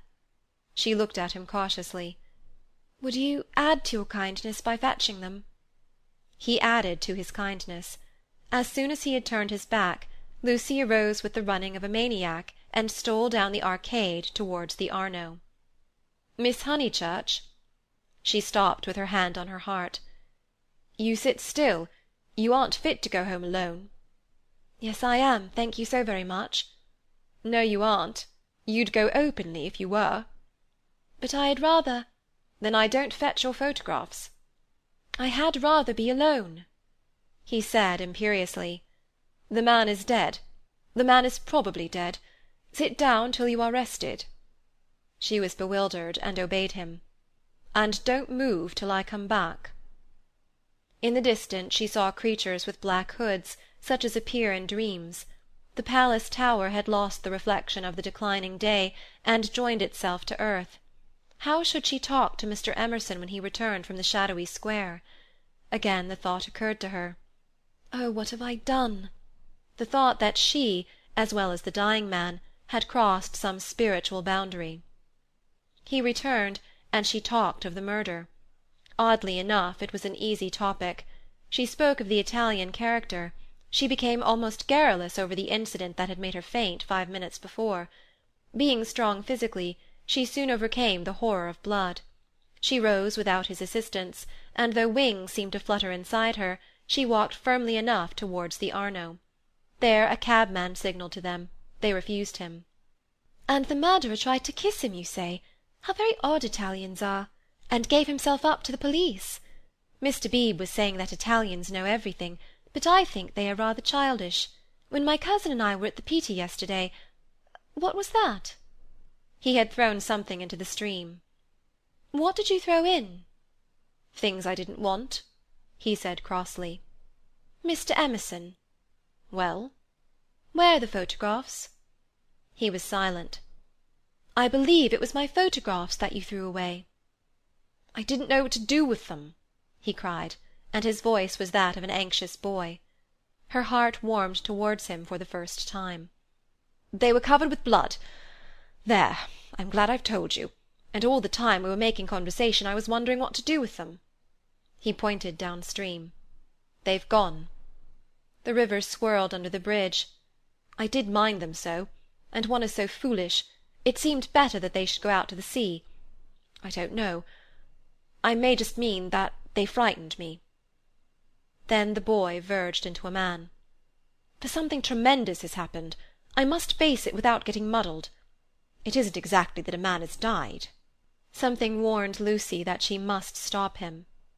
"It has happened," he repeated, "and I mean to find out what it is." "Mr. Emerson." He turned towards her, frowning, as if she had disturbed him in some abstract quest. "I want to ask you something before we go in." They were close to their pension. She stopped and leant her elbows against the parapet of the embankment. He did likewise. There is at times a magic in identity of position. It is one of the things that have suggested to us eternal comradeship. She moved her elbows before saying, "I have behaved ridiculously." He was following his own thoughts.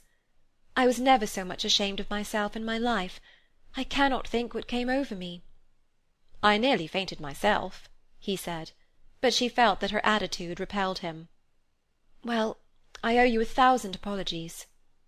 "Oh, all right." "And this is the real point. You know how silly people are gossiping, ladies especially, I am afraid. You understand what I mean?" "I'm afraid I don't." "I mean, would you not mention it to anyone? My foolish behaviour?" "Your behaviour? Oh, yes. All right, all right." "Thank you so much. And would you—" She could not carry her request any further. The river was rushing below them, almost black in the advancing night. He had thrown her photographs into it, and then he had told her the reason. It struck her that it was hopeless to look for chivalry in such a man. He would do her no harm by idle gossip. He was trustworthy, intelligent, and even kind. He might even have a high opinion of her. But he lacked chivalry. His thoughts, like his behaviour, would not be modified by awe. It was useless to say to him, "And would you?" and hope that he would complete the sentence for himself, averting his eyes from her nakedness like the night in that beautiful picture. She had been in his arms, and he remembered it, just as he remembered the blood on the photographs that she had bought in Alinari's shop. It was not exactly that a man had died. Something had happened to the living. They had come to a situation where character tells, and where childhood enters upon the branching paths of youth. "Well, thank you so much," she repeated. "How quickly these accidents do happen, and then one returns to the old life." "I don't." Anxiety moved her to question him. His answer was puzzling. "I shall probably want to live." "But why, Mr. Emerson? What do you mean?" "I shall want to live, I say." Leaning her elbows on the parapet, she contemplated the river Arno, whose roar was suggesting some unexpected melody to her ears. Chapter 4. A Room with a View by E.M. Forster. Chapter 5. Possibilities of a Pleasant Outing. It was a family saying that you never knew which way Charlotte Bartlett would turn. She was perfectly pleasant and sensible over Lucy's adventure, found the abridged account of it quite adequate, and paid suitable tribute to the courtesy of Mr. George Emerson. She and Miss Lavish had had an adventure also. They had been stopped at the Dazio coming back, and the young officials there, who seemed impudent and désoeuvré, had tried to search their reticules for provisions. It might have been most unpleasant. Fortunately Miss Lavish was a match for anyone. For good or for evil, Lucy was left to face her problem alone. None of her friends had seen her, either in the piazza or later on by the Embankment. Mr. Beebe, indeed, noticed her startled eyes at dinner-time, had again passed to himself the remark of "too much Beethoven." But he only supposed that she was ready for an adventure, not that she had encountered it. This solitude oppressed her. She was accustomed to have her thoughts confirmed by others, or at all events contradicted. It was too dreadful not to know whether she was thinking right or wrong. At breakfast next morning she took decisive action. There were two plans between which she had to choose. Mr. Beebe was walking up to the Torre del Gallo with the Emersons and some American ladies. Would Miss Bartlett and Miss Honeychurch join the party? Charlotte declined for herself. She had been there in the rain the previous afternoon. But she thought it an admirable idea for Lucy, who hated shopping, changing money, fetching letters, and other irksome duties, all of which Miss Bartlett must accomplish this morning, and could easily accomplish alone. "No, Charlotte," cried the girl with real warmth. "It's very kind of Mr. Beebe, but I am certainly coming with you. I had much rather." "Very well, dear," said Miss Bartlett, with a faint flush of pleasure that called forth a deep flush of shame on the cheeks of Lucy. How abominably she behaved to Charlotte, now as always! But now she should alter. All the morning she would be really nice to her. She slipped her arm into her cousin's, and they started off along the Lungarno. The river was a lion that morning in strength, voice, and colour. Miss Bartlett insisted on leaning over the parapet to look at it. She then made her usual remark, which was, "How I do wish Freddy and your mother could see this too." Lucy fidgeted. It was tiresome of Charlotte to have stopped exactly where she did. "Look, Lucia." "Oh, you are watching for the Torre del Gallo party. I feared you would repent you of your choice." Serious as the choice had been, Lucy did not repent. Yesterday had been a muddle, queer and odd, the kind of thing one could not write down easily on paper, but she had a feeling that Charlotte and her shopping were preferable to George Emerson and the summit of the Torre del Gallo. Since she could not unravel the tangle, she must take care not to re-enter it. She could protest sincerely against Miss Bartlett's insinuations. But though she had avoided the chief actor, the scenery unfortunately remained. Charlotte, with the complacency of fate, led her from the river to the Piazza Signoria. She could not believe that stones, a loggia, a fountain, a palace tower, would have such significance. For a moment she understood the nature of ghosts. The exact site of the murder was occupied, not by a ghost, but by Miss Lavish, who had the morning newspaper in her hand. She hailed them briskly. The dreadful catastrophe of the previous day had given her an idea which she thought would work up into a book. "Oh, let me congratulate you," said Miss Bartlett. "After your despair of yesterday, what a fortunate thing! Aha! Miss Honeychurch, come you here. I am in luck. Now you are to tell me absolutely everything that you saw, from the beginning." Lucy poked at the ground with her parasol. "But perhaps you would rather not." "I'm sorry. If you could manage without it, I think I would rather not." The elder ladies exchanged glances, not of disapproval. It is suitable that a girl should feel deeply. "It is I who am sorry," said Miss Lavish. "We literary hacks are shameless creatures. I believe there's no secret of the human heart into which we wouldn't pry." She marched cheerfully to the fountain and back, and did a few calculations in realism. Then she said that she had been in the piazza since 8 o'clock collecting material. A good deal of it was unsuitable, but of course one always had to adapt. The two men had quarrelled over a 5-franc note. For the 5-franc note she should substitute a young lady, which would raise the tone of the tragedy, and at the same time furnish an excellent plot. "What is the heroine's name?" asked Miss Bartlett. "Leonora," said Miss Lavish. Her own name was Eleanor. "I do hope she's nice." That desideratum would not be omitted. "And what is the plot?" Love, murder, abduction, revenge was the plot. Out it all came while the fountain plashed to the satyrs in the morning sun. "I hope you'll excuse me for boring on like this," Miss Lavish concluded. "It is so tempting to talk to really sympathetic people. Of course this is the barest outline. There will be a deal of local colouring, descriptions of Florence and the neighbourhood, and I shall also introduce some humorous characters. And let me give you all fair warning. I intend to be unmerciful to the British tourist." "Oh, you wicked woman!" cried Miss Bartlett. "I am sure you are thinking of the Emersons." Miss Lavish gave a Machiavellian smile. "I confess that in Italy my sympathies are not with my own countrymen. It is the neglected Italians who attract me, and whose lives I am going to paint so far as I can. For I repeat and I insist, and I have always held most strongly, that a tragedy such as yesterday's is not the less tragic because it happened in humble life." There was a fitting silence when Miss Lavish had concluded. Then the cousins wished success to her labours, and walked slowly away across the square. "She is my idea of a really clever woman," said Miss Bartlett. "That last remark struck me as so particularly true. It should be a most pathetic novel." Lucy assented.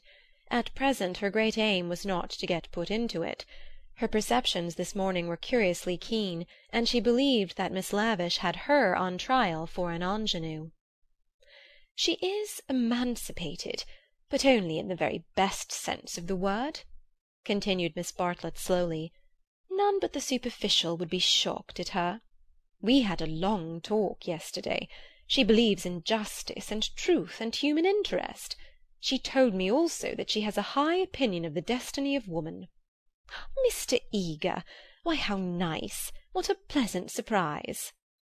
"Ah, not for me," said the chaplain blandly, "for I have been watching you and Miss Honeychurch for quite a little time."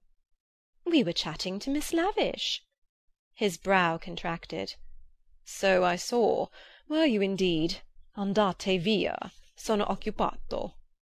The last remark was made to a vendor of panoramic photographs who was approaching with a courteous smile. "I am about to venture a suggestion. Would you and Miss Honeychurch be disposed to join me in a drive some day this week? A drive in the hills? We might go up by Fiesole and back by Settignano. There is a point on that road where we could get down and have an hour's ramble on the hillside. The view thence of Florence is most beautiful, far better than the hackneyed view from Fiesole. It is the view that Alessio Baldovinetti is fond of introducing into his pictures. That man had a decided feeling for landscape, decidedly. But who looks at it to-day? Ah, the world is too much with us." Miss Bartlett had not heard of Alessio Baldovinetti, but she knew that Mr. Eager was no commonplace chaplain. He was a member of the residential colony who had made Florence their home.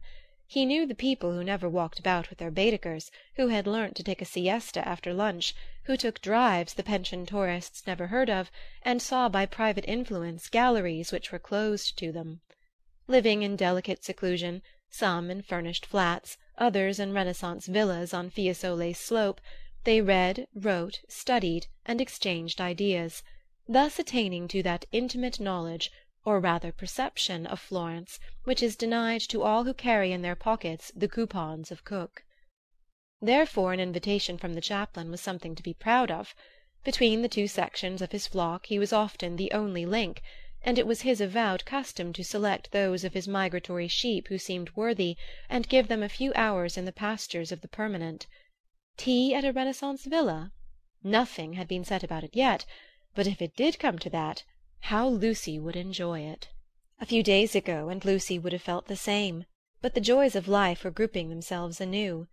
A drive in the hills with Mr. Eager and Miss Bartlett, even if culminating in a residential tea-party, was no longer the greatest of them.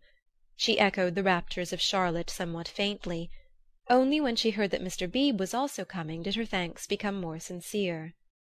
"So we shall be a partie carrée," said the chaplain. "In these days of toil and tumult one has the great needs of the country and its message of purity. Andante via, andante presto, presto. Ah, the town! Beautiful as it is the town." They assented. "This very square, so I am told, witnessed yesterday the most sordid of tragedies. To one who loves the Florence of Dante and Savonarola there is something portentous in such desecration, portentous and humiliating." "Humiliating indeed," said Miss Bartlett. "Miss Honeychurch happened to be passing through as it happened. She can hardly bear to speak of it." She glanced at Lucy proudly. "And how came we to have you here?" asked the chaplain paternally. Miss Bartlett's recent liberalism oozed away at the question. "Do not blame her, please, Mr. Eager. The fault is mine. I left her unchaperoned." "So you were here alone, Miss Honeychurch?" His voice suggested sympathetic reproof, but at the same time indicated that a few harrowing details would not be unacceptable. His dark, handsome face drooped mournfully towards her to catch her reply. "Practically." "One of our pension acquaintances kindly brought her home," said Miss Bartlett, adroitly concealing the sex of the preserver. "For her also it must have been a terrible experience. I trust that neither of you were at all—that it was not in your immediate proximity." Of the many things Lucy was noticing to-day, not the least remarkable was this: the ghoulish fashion in which respectable people will nibble after blood. George Emerson had kept the subject strangely pure. "He died by the fountain, I believe," was her reply. "And you and your friend?" "Were over at the loggia." "That must have saved you much. You have not, of course, seen the disgraceful illustrations which the gutter press— This man is a public nuisance. He knows that I am a resident perfectly well, and yet he goes on worrying me to buy his vulgar views." Surely the vendor of photographs was in league with Lucy, in the eternal league of Italy with youth. He had suddenly extended his book before Miss Bartlett and Mr. Eager, binding their hands together by a long glossy ribbon of churches, pictures, and views. "This is too much!"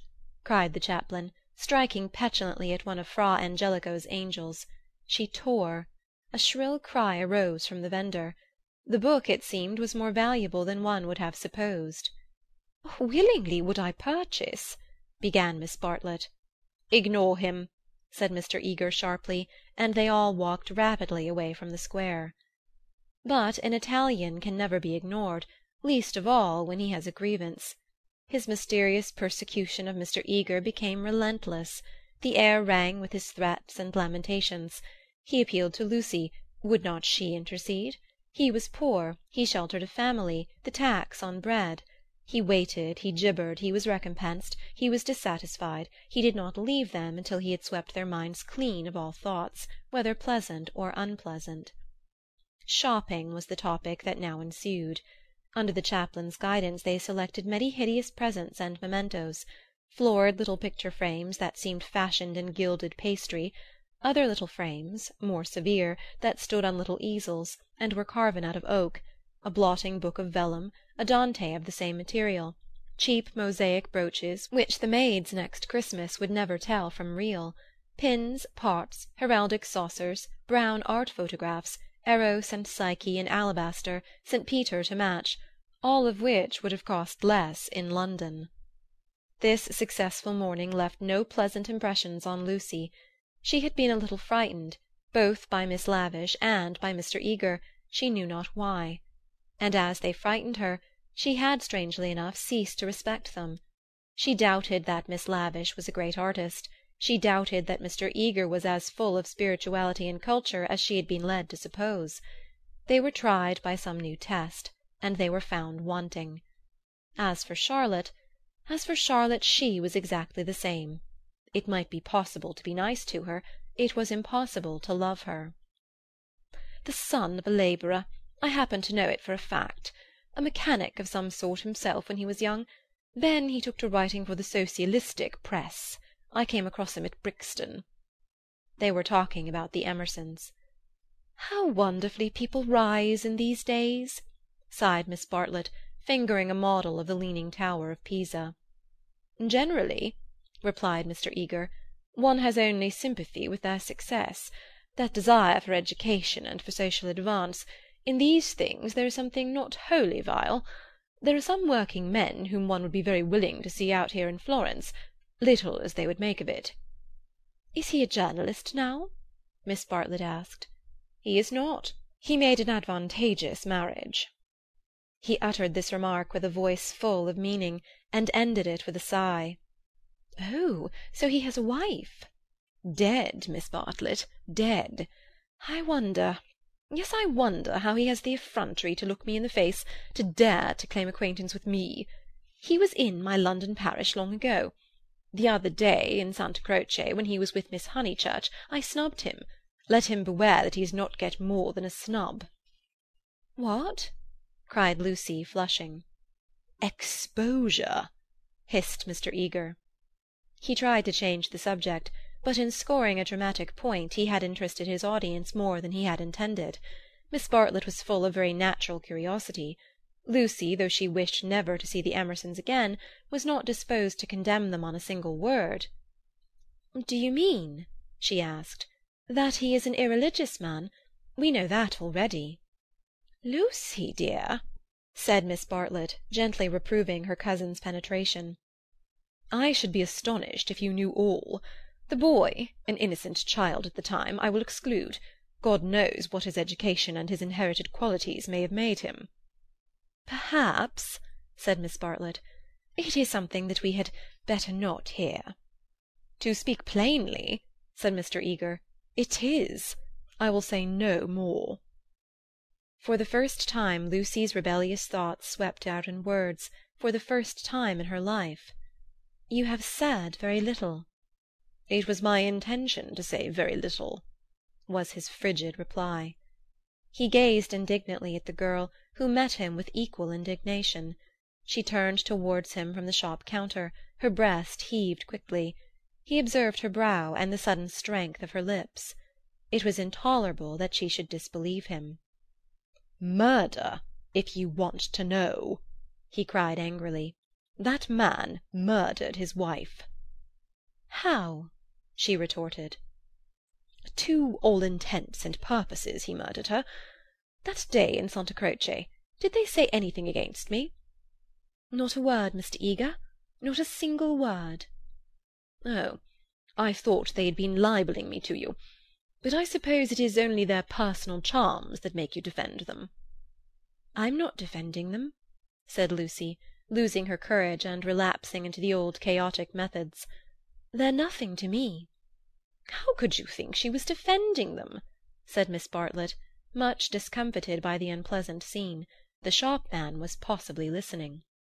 "She will find it difficult, for that man has murdered his wife in the sight of God."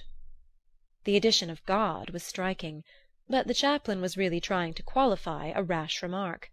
A silence followed which might have been impressive, but was merely awkward. Then Miss Bartlett hastily purchased the Leaning Tower, and led the way into the street. "I must be going," said he, shutting his eyes and taking out his watch.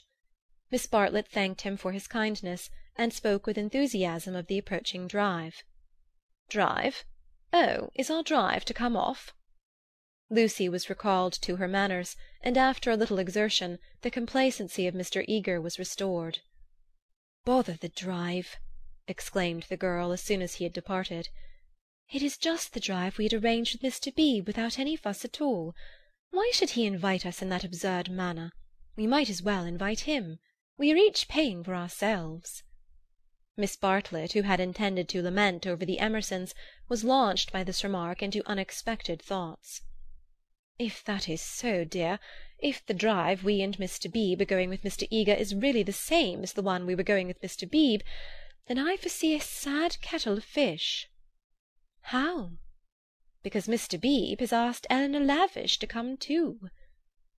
"That will mean another carriage." "Far worse. Mr. Eager does not like Eleanor. She knows it herself. The truth must be told. She is too unconventional for him." They were now in the newspaper room at the English Bank. Lucy stood by the central table, heedless of Punch and the Graphic, trying to answer, or at all events to formulate the questions rioting in her brain. The well-known world had broken up, and there emerged Florence, a magic city where people thought and did the most extraordinary things. Murder, accusations of murder, a lady clinging to one man and being rude to another, were these the daily incidents of her streets? Was there more in her frank beauty than met the eye? The power, perhaps, to evoke passions, good and bad, and to bring them speedily to a fulfilment? Happily Charlotte, who, though greatly troubled over things that did not matter, seemed oblivious to things that did, who could conjecture with admirable delicacy where things might lead to, but apparently lost sight of the goal as she approached it. Now she was crouching in the corner trying to extract a circular note from a kind of linen nose-bag which hung in chaste concealment round her neck. She had been told that this was the only safe way to carry money in Italy. It must only be broached within the walls of the English Bank. As she groped she murmured, "Whether it is Mr. Beebe who forgot to tell Mr. Eager, or Mr. Eager who forgot when he told us, or whether they have decided to leave Eleanor out altogether, which they could scarcely do, but in any case we must be prepared. It is you they really want. I am only asked for appearances. You shall go with the two gentlemen, and I and Eleanor will follow behind. A one-horse carriage would do for us. Yet how difficult it is." "It is indeed," replied the girl, with a gravity that sounded sympathetic. "What do you think about it?" asked Miss Bartlett, flushed from the struggle and buttoning up her dress. "I don't know what I think, nor what I want." "Oh, dear Lucy, I do hope Florence isn't boring you. Speak the word, and as you know, I would take you to the ends of the earth to-morrow." "Thank you, Charlotte," said Lucy, and pondered over the offer. There were letters for her at the bureau, one from her brother full of athletics and biology, one from her mother, delightful as only her mother's letters could be. She read in it of the crocuses which had been bought for yellow and were coming up puce, of the new parlour-maid, who had watered the ferns with essence of lemonade, and of the semi-detached cottages which were ruining Summer Street, and breaking the heart of Sir Harry Otway. She recalled the free, pleasant life of her home, where she was allowed to do everything, and where nothing ever happened to her. The road up through the pine woods, the clean drawing-room, the view over the Sussex Weald, all hung before her bright and distinct, but pathetic as the pictures in a gallery, to which, after much experience, a traveller returns. "And the news?" asked Miss Bartlett. "Mrs. Vyse and her son have gone to Rome," said Lucy, giving the news that interested her least. "Do you know the Vyses?" "Oh, not that way back. We can never have too much of the dear Piazza Signoria." "They're nice people, the Vyses. So clever. My idea of what's really clever. Don't you long to be in Rome?" "I die for it." The Piazza Signoria is too stony to be brilliant. It has no grass, no flowers, no frescoes, no glittering walls of marble or comforting patches of ruddy brick. By an odd chance, unless we believe in a presiding genius of places, the statues that relieve its severity suggest, not the innocence of childhood, nor the glorious bewilderment of youth, but the conscious achievements of maturity. Perseus and Judith, Hercules and Thusnelda, they have done or suffered something, and though they are immortal, immortality has come to them after experience, not before. Here, not only in the solitude of nature, might a hero meet a goddess, or a heroine a god. "Charlotte," cried the girl suddenly, "here's an idea. What if we popped off to Rome to-morrow, straight to the Vyses' Hotel? For I do know what I want. I'm sick of Florence. Now you said you'd go to the ends of the earth. Do." Miss Bartlett, with equal vivacity, replied, "Oh, you droll person! Pray, what would become of your drive in the hills?" They passed together through the gaunt beauty of the square, laughing over the unpractical suggestion. Chapter 5. A Room with a View, by E. M. Forster. Chapter 6. The Reverend Arthur Beebe, the Reverend Cuthbert Eager, Mr. Emerson, Mr. George Emerson, Miss Eleanor Lavish, Miss Charlotte Bartlett, and Miss Lucy Honeychurch drive out in carriages to see a view. Italians drive them. It was Phaeton who drove them to Fiesole that memorable day, a youth all irresponsibility and fire, recklessly urging his master's horses up the stony hill. Mr. Beebe recognized him at once. Neither the ages of faith nor the age of doubt had touched him. He was Phaeton in Tuscany driving a cab, and it was Persephone whom he asked leave to pick up on the way, saying that she was his sister. Persephone, tall and slender and pale, returning with the spring to her mother's cottage, and still shading her eyes from the unaccustomed light. To her Mr. Eager objected, saying that here was the thin edge of the wedge, and one must guard against imposition. But the ladies interceded, and when it had been made clear that it was a very great favour, the goddess was allowed to mount beside the god. Phaeton at once slipped the left rein over her head, thus enabling himself to drive with his arm round her waist. She did not mind. Mr. Eager, who sat with his back to the horses, saw nothing of the indecorous proceeding, and continued his conversation with Lucy. The other two occupants of the carriage were old Mr. Emerson and Miss Lavish. For a dreadful thing had happened. Mr. Beebe, without consulting Mr. Eager, had doubled the size of the party, and though Miss Bartlett and Miss Lavish had planned all the morning how people were to sit, at the critical moment when the carriages came round they lost their heads, and Miss Lavish got in with Lucy, while Miss Bartlett with George Emerson and Mr. Beebe followed on behind. It was hard on the poor chaplain to have his partie carrée thus transformed. Tea at a Renaissance villa, if he had ever meditated it, was now impossible. Lucy and Miss Bartlett had a certain style about them, and Mr. Beebe, though unreliable, was a man of parts. But a shoddy lady writer and a journalist who had murdered his wife in the sight of God, they should enter no villa at his introduction. Lucy, elegantly dressed in white, sat erect and nervous amid these explosive ingredients, attentive to Mr. Eager, repressive towards Miss Lavish, watchful of old Mr. Emerson, hitherto fortunately asleep, thanks to a heavy lunch and the drowsy atmosphere of spring. She looked on the expedition as the work of fate. But for it she would have avoided George Emerson successfully. In an open manner he had shown that he wished to continue their intimacy. She had refused, not because she disliked him, but because she did not know what had happened, and suspected that he did know, and this frightened her. For the real event, whatever it was, had taken place, not in the loggia, but by the river. To behave wildly at the sight of death is pardonable, but to discuss it afterwards, to pass from discussion into silence, and through silence into sympathy, that is an error, not of a startled emotion, but of the whole fabric. There was really something blameworthy, she thought, in their joint contemplation of the shadowy stream, in the common impulse which had turned them to the house without the passing of a look or word. This sense of wickedness had been slight at first. She had nearly joined the party to the Torre del Gallo, but each time that she avoided George it became more imperative that she should avoid him again.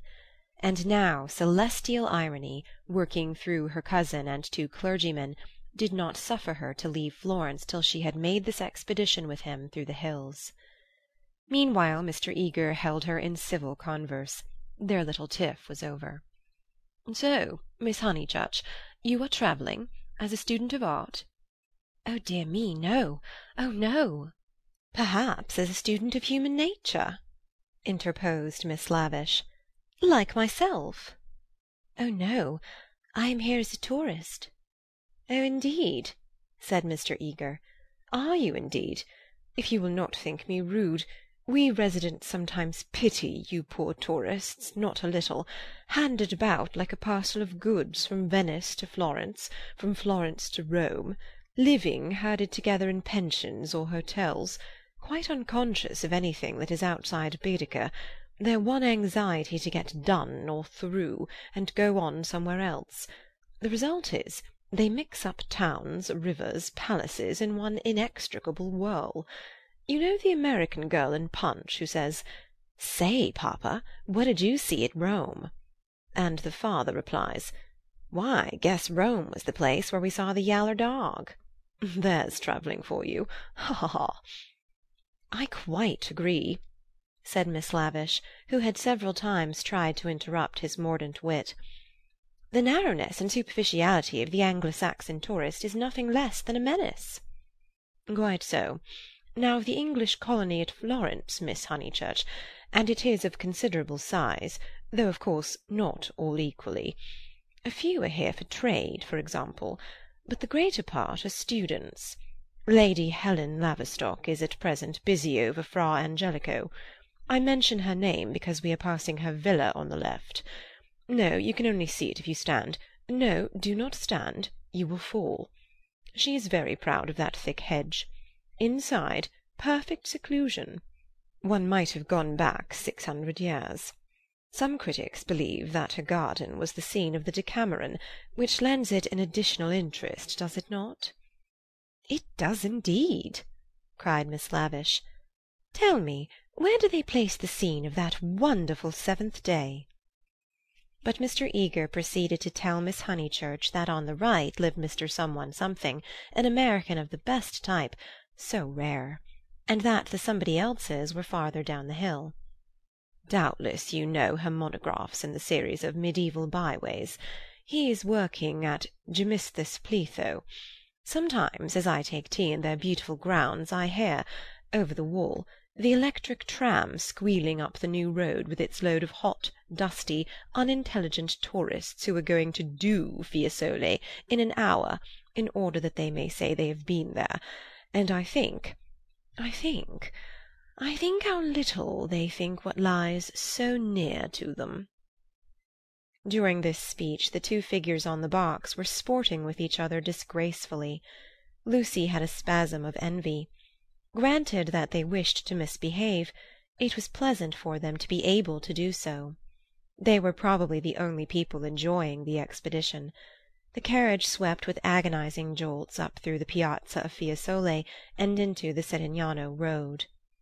"Piano, piano," said Mr. Eager, elegantly waving his hand over his head. "Va bene, signore, va bene, va bene," crooned the driver, and whipped his horses up again. Now Mr. Eager and Miss Lavish began to talk against each other on the subject of Alessio Baldovinetti.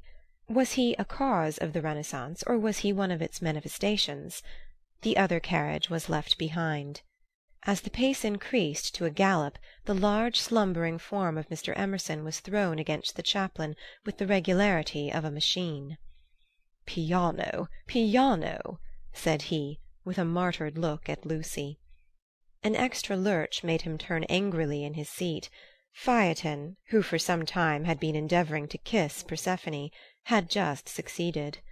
A little scene ensued, which, as Miss Bartlett said afterwards, was most unpleasant. The horses were stopped, the lovers were ordered to disentangle themselves, the boy was to lose his pourboire, the girl was immediately to get down. "She is my sister," said he, turning round on them with piteous eyes. Mr. Eager took the trouble to tell him that he was a liar.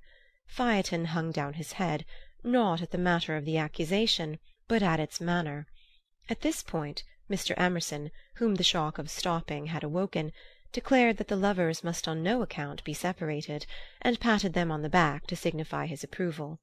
And Miss Lavish, though unwilling to ally with him, felt bound to support the cause of Bohemianism. "Most certainly I would let them be," she cried. "But I dare say I shall receive scant support.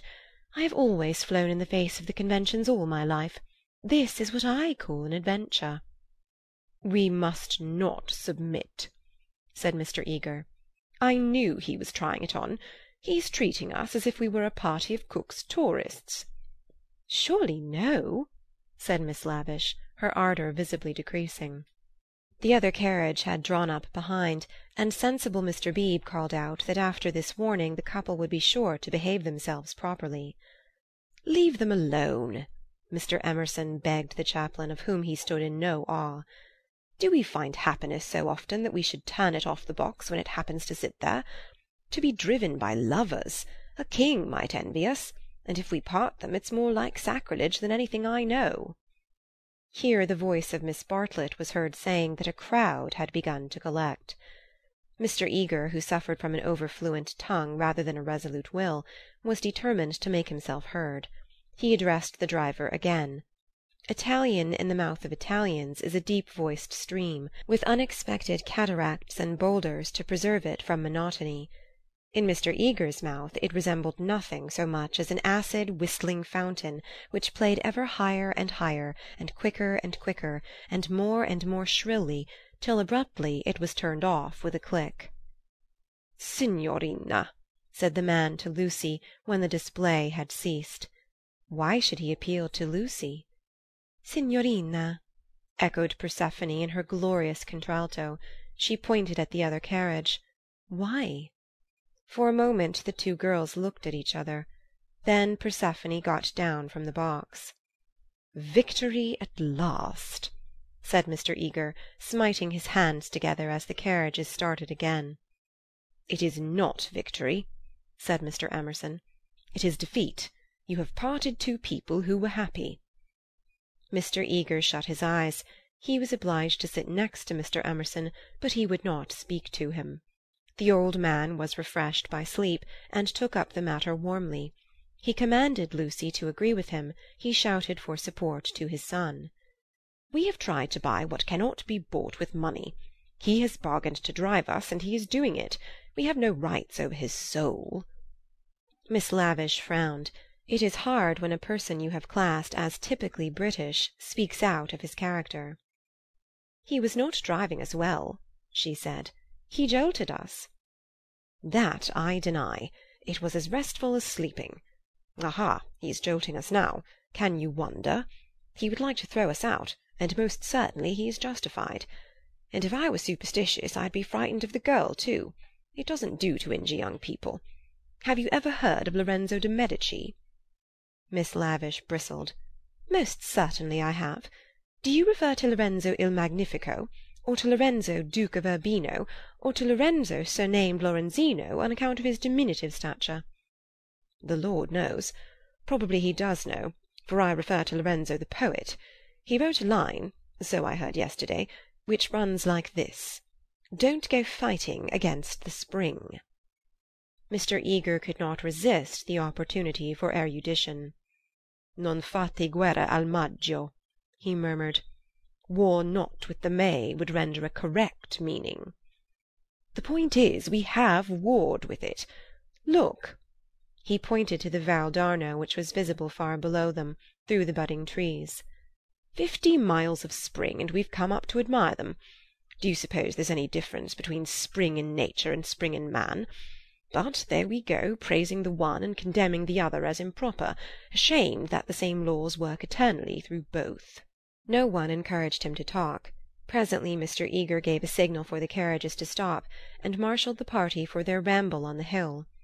A hollow like a great amphitheatre, full of terraced steps and misty olives, now lay between them and the heights of Fiesole, and the road, still following its curve, was about to sweep on to a promontory which stood out into the plain. It was this promontory, uncultivated, wet, covered with bushes and occasional trees, which had caught the fancy of Alessio Baldovinetti nearly 500 years before. He had ascended it, that diligent and rather obscure master, possibly with an eye to business, possibly for the joy of ascending. Standing there, he had seen that view of the Val d'Arno and distant Florence, which he afterwards had introduced not very effectively into his work. But where exactly had he stood? That was the question which Mr. Eager hoped to solve now, and Miss Lavish, whose nature was attracted by anything problematical, had become equally enthusiastic. But it is not easy to carry the pictures of Alessio Baldovinetti in your head, even if you have remembered to look at them before starting, and the haze in the valley increased the difficulty of the quest. The party sprang about from tuft to tuft of grass, their anxiety to keep together being only equalled by their desire to go in different directions. Finally they split into groups. Lucy clung to Miss Bartlett and Miss Lavish. The Emersons returned to hold laborious converse with the drivers, while the two clergymen, who were expected to have topics in common, were left to each other. The two elder ladies soon threw off the mask. In the audible whisper that was now so familiar to Lucy, they began to discuss, not Alessio Baldovinetti, but the drive. Miss Bartlett had asked Mr. George Emerson what his profession was, and he had answered, "The railway." She was very sorry that she had asked him.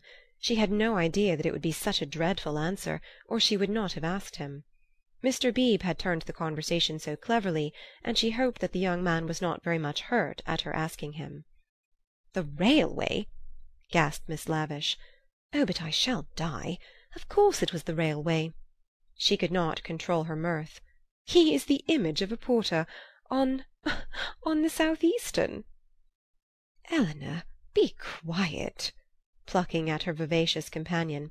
"Hush! They'll hear. The Emersons." "I can't stop. Let me go my wicked way. A porter—" "Eleanor!" "I'm sure it's all right," put in Lucy. "The Emersons won't hear, and they wouldn't mind if they did." Miss Lavish did not seem pleased at this. "Miss Honeychurch listening?" she said rather crossly. "Puff! Woof! You naughty girl! Go away." "Oh, Lucy, you ought to be with Mr. Eager, I'm sure." "I can't find them now, and I don't want to either." "Mr. Eager will be offended. It is your party." "Please, I'd rather stop here with you." "No, I agree," said Miss Lavish. "It's like a school feast. The boys have got separated from the girls. Miss Lucy, you are to go. We wish to converse on high topics unsuited for your ear." The girl was stubborn. As her time at Florence drew to its close, she was only at ease amongst those to whom she felt indifferent. Such a one was Miss Lavish, and such for the moment was Charlotte. She wished she had not called attention to herself. They were both annoyed at her remark, and seemed determined to get rid of her. "How tired one gets," said Miss Bartlett. "Oh, I do wish Freddy and your mother could be here." Unselfishness with Miss Bartlett had entirely usurped the functions of enthusiasm. Lucy did not look at the view either. She would not enjoy anything till she was safe in Rome. "Then sit you down," said Miss Lavish. "Observe my foresight." With many a smile she produced two of those mackintosh squares that protect the frame of the tourist from damp grass or cold marble steps. She sat on one. Who was to sit on the other? "Oh, Lucy, without a moment's doubt, Lucy. The ground will do for me. Really, I have not had rheumatism for years. If I do feel it coming on, I shall stand. Imagine your mother's feelings if I let you sit on the wet in your white linen." She sat down heavily where the ground looked particularly moist. "Here we are, all settled delightfully. Even if my dress is thinner, it will not show so much, being brown. Sit down, dear. You are too unselfish. You don't assert yourself enough." She cleared her throat. "Now, don't be alarmed. This isn't a cold. It's the tiniest cough, and I have had it 3 days. It's nothing to do with sitting here at all." There was only one way of treating the situation. At the end of 5 minutes, Lucy departed in search of Mr. Beebe and Mr. Eager, vanquished by the mackintosh square. She addressed herself to the drivers, who were sprawling in the carriages, perfuming the cushions with cigars. The miscreant, a bony young man scorched black by the sun, rose to greet her with the courtesy of a host and the assurance of a relative. "Dove?" said Lucy, after much anxious thought. His face lit up. Of course he knew where. Not so far either. His arm swept 3/4 of the horizon. He should just think he did know where. He pressed his finger-tips to his forehead, and then pushed them towards her, as if oozing with visible extract of knowledge. More seemed necessary. What was the Italian for clergyman? "Dove buoni uomini?" said she at last. Good! Scarcely the adjective for those noble beings. He showed her his cigar. "Uno più piccolo?" was her next remark, implying, "Has the cigar been given to you by Mr. Beebe, the smaller of the two good men?" She was correct as usual. He tied the horse to the tree, kicked it to make it stay quiet, dusted the carriage, arranged his hair, remoulded his hat, encouraged his moustache, and in rather less than 1/4 of a minute was ready to conduct her. Italians are born knowing the way. It would seem that the whole earth lay before them, not as a map, but as a chess-board, whereon they continually behold the changing pieces as well as the squares. Any one can find places, but the finding of people is a gift from God. He only stopped once, to pick her some great blue violets. She thanked him with real pleasure. In the company of this common man the world was beautiful and direct. For the first time she felt the influence of spring. His arm swept the horizon gracefully. Violets, like other things, existed in great profusion there. Would she like to see them? "Ma buoni uomini?" He bowed. Certainly. Good men first, violets afterwards. They proceeded briskly through the undergrowth, which became thicker and thicker. They were nearing the edge of the promontory, and the view was stealing round them, but the brown network of the bushes shattered it into countless pieces. He was occupied in his cigar, and in holding back the pliant boughs. She was rejoicing in her escape from dullness. Not a step, not a twig was unimportant to her. "What is that?" There was a voice in the wood in the distance behind them. The voice of Mr. Eager? He shrugged his shoulders. An Italian's ignorance is something more remarkable than his knowledge. She could not make him understand that perhaps they had missed the clergyman. The view was forming at last. She could discern the river, the golden plain, other hills. "Eccolo!" he exclaimed. At the same moment the ground gave way, and with a cry she fell out of the wood. Light and beauty enveloped her. She had fallen on to a little open terrace, which was covered with violets from end to end. "Courage!" cried her companion, now standing some 6 feet above. "Courage and love!" She did not answer. From her feet the ground sloped sharply into the view, and violets ran down in rivulets and streams and cataracts, irrigating the hillside with blue, eddying round the tree-stems, collecting into pools in the hollows, covering the grass with spots of azure foam. But never again were they in such profusion. This terrace was the wellhead, the primal source whence beauty gushed out to water the earth. Standing at its brink, like a swimmer who prepares, was the good man. But he was not the good man that she had expected, and he was alone. George had turned at the sound of her arrival. For a moment he contemplated her, as one who had fallen out of heaven. He saw radiant joy in her face. He saw the flowers beat against her dress in blue waves. The bushes above them closed. He stepped quickly forward and kissed her. Before she could speak, almost before she could feel, a voice called, "Lucy? Lucy? Lucy!" The silence of life had been broken by Miss Bartlett, who stood brown against the view. Chapter 6. A Room with a View, by E.M. Forster. Chapter 7. They Return. Some complicated game had been playing up and down the hillside all the afternoon. What it was, and exactly how the players had sided, Lucy was slow to discover. Mr. Eager had met them with a questioning eye. Charlotte had repulsed him with much small talk. Mr. Emerson, seeking his son, was told whereabouts to find him. Mr. Beebe, who wore the heated aspect of a neutral, was bidden to collect the factions for the return home. There was a general sense of groping and bewilderment. Pan had been amongst them, Not the great god Pan, who has been buried these 2000 years, but the little god Pan, who presides over social contretemps and unsuccessful picnics. Mr. Beebe had lost everyone, and had consumed in solitude the tea-basket which he had brought up as a pleasant surprise. Miss Lavish had lost Miss Bartlett, Lucy had lost Mr. Eager, Mr. Emerson had lost George, Miss Bartlett had lost a Mackintosh Square. Phaeton had lost the game. That last fact was undeniable. He climbed on to the box, shivering, with his collar up, prophesying the swift approach of bad weather. "Let us go immediately," he told them. "The signorino will walk." "All the way? He will be ours," said Mr. Beebe. "Apparently. I told him it was unwise."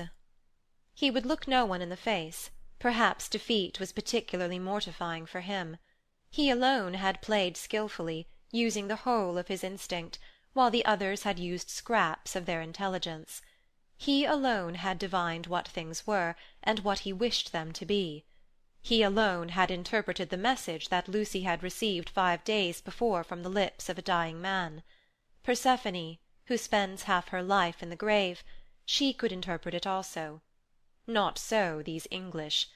They gain knowledge slowly, and perhaps too late. The thoughts of a cab-driver, however just, seldom affect the lives of his employers. He was the most competent of Miss Bartlett's opponents, but infinitely the least dangerous. Once back in the town, he and his insight and his knowledge would trouble English ladies no more. Of course it was most unpleasant. She had seen his black head in the bushes. He might make a tavern story out of it. But after all, what have we to do with taverns? Real menace belongs to the drawing-room. It was of drawing-room people that Miss Bartlett thought as she journeyed downwards towards the fading sun. Lucy sat beside her. Mr. Eager sat opposite, trying to catch her eye. He was vaguely suspicious. They spoke of Alessio Baldovinetti. Rain and darkness came on together. The two ladies huddled together under an inadequate parasol. There was a lightning flash, and Miss Lavish, who was nervous, screamed from the carriage in front. At the next flash, Lucy screamed also. Mr. Eager addressed her professionally. "Courage, Miss Honeychurch, courage and faith. If I might say so, there is something almost blasphemous in this horror of the elements. Are we seriously to suppose that all these clouds, all this immense electrical display, is simply called into existence to extinguish you or me?" "No, of course."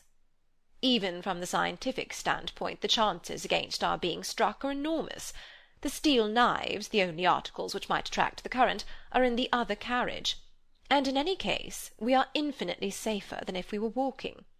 Courage, courage and faith." Under the rug, Lucy felt the kindly pressure of her cousin's hand. At times our need for a sympathetic gesture is so great that we care not what exactly it signifies or how much we have to pay for it afterwards. Miss Bartlett, by this timely exercise of her muscles, gained more than she would have got in hours of preaching or cross-examination. She renewed it when the two carriages stopped, half into Florence. "Mr. Eager," cried Mr. Beebe, "we want your assistance.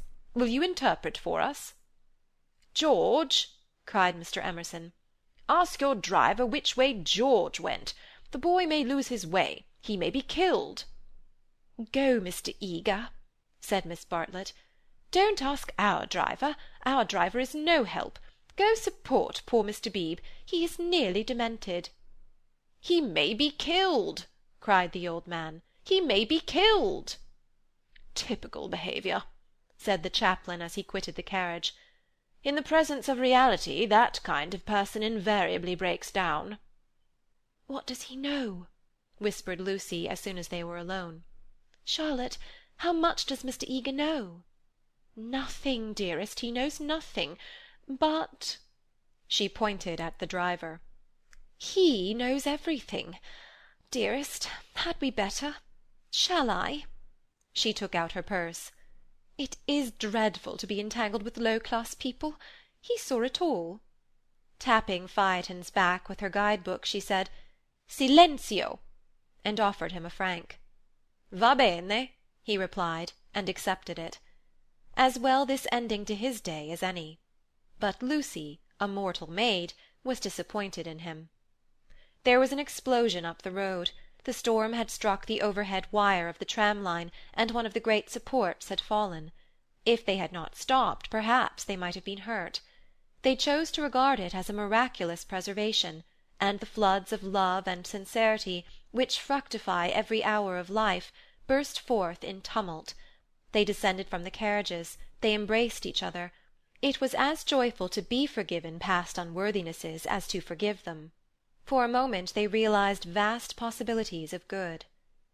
The older people recovered quickly. In the very height of their emotion they knew it to be unmanly or unladylike. Miss Lavish calculated that, even if they had continued, they would not have been caught in the accident.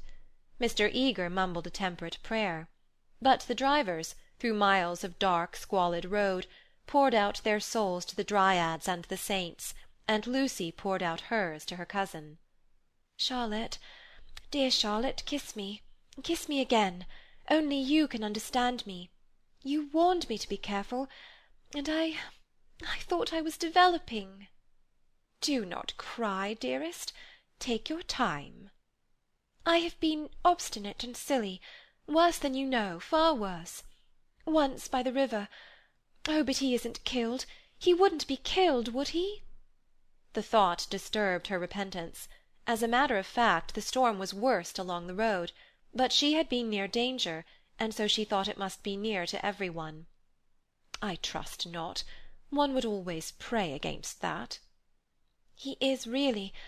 I think he was taken by surprise, just as I was before. But this time I'm not to blame. I want you to believe that. I simply slipped into those violets. No, I want to be really truthful. I am a little to blame. I had silly thoughts. The sky, you know, was gold, and the ground all blue, and for a moment he looked like someone in a book." "In a book?" "Heroes, gods, the nonsense of schoolgirls." "And then?" "But, Charlotte, you know what happened then." Miss Bartlett was silent. Indeed, she had little more to learn. With a certain amount of insight she drew her young cousin affectionately to her. All the way back Lucy's body was shaken by deep sighs, which nothing could repress. "I want to be truthful," she whispered. "It is so hard to be absolutely truthful." "Don't be troubled, dearest. Wait till you are calmer. We will talk it over before bedtime in my room." So they re-entered the city with hands clasped. It was a shock to the girl to find how far emotion had ebbed in others. The storm had ceased, and Mr. Emerson was easier about his son. Mr. Beebe had regained good humour, and Mr. Eager was already snubbing Miss Lavish. Charlotte alone she was sure of. Charlotte, whose exterior concealed so much insight and love. The luxury of self-exposure kept her almost happy through the long evening. She thought not so much of what had happened as of how she should describe it. All her sensations, her spasms of courage, her moments of unreasonable joy, her mysterious discontent, should be carefully laid before her cousin. And together, in divine confidence, they would disentangle and interpret them all.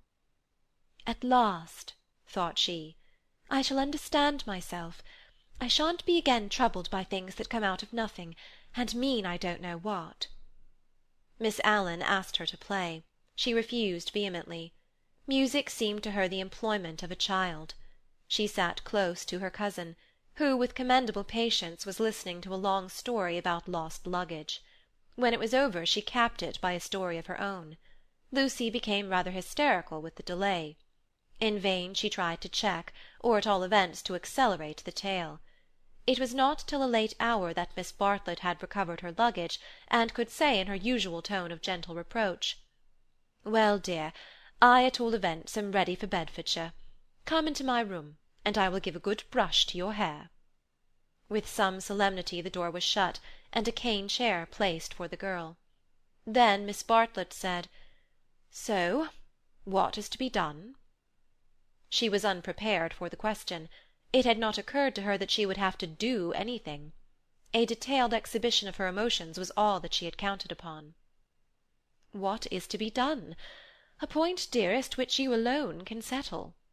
The rain was streaming down the black windows, and the great room felt damp and chilly. One candle burnt trembling on the chest of drawers close to Miss Bartlett's toque, which cast monstrous and fantastic shadows on the bolted door.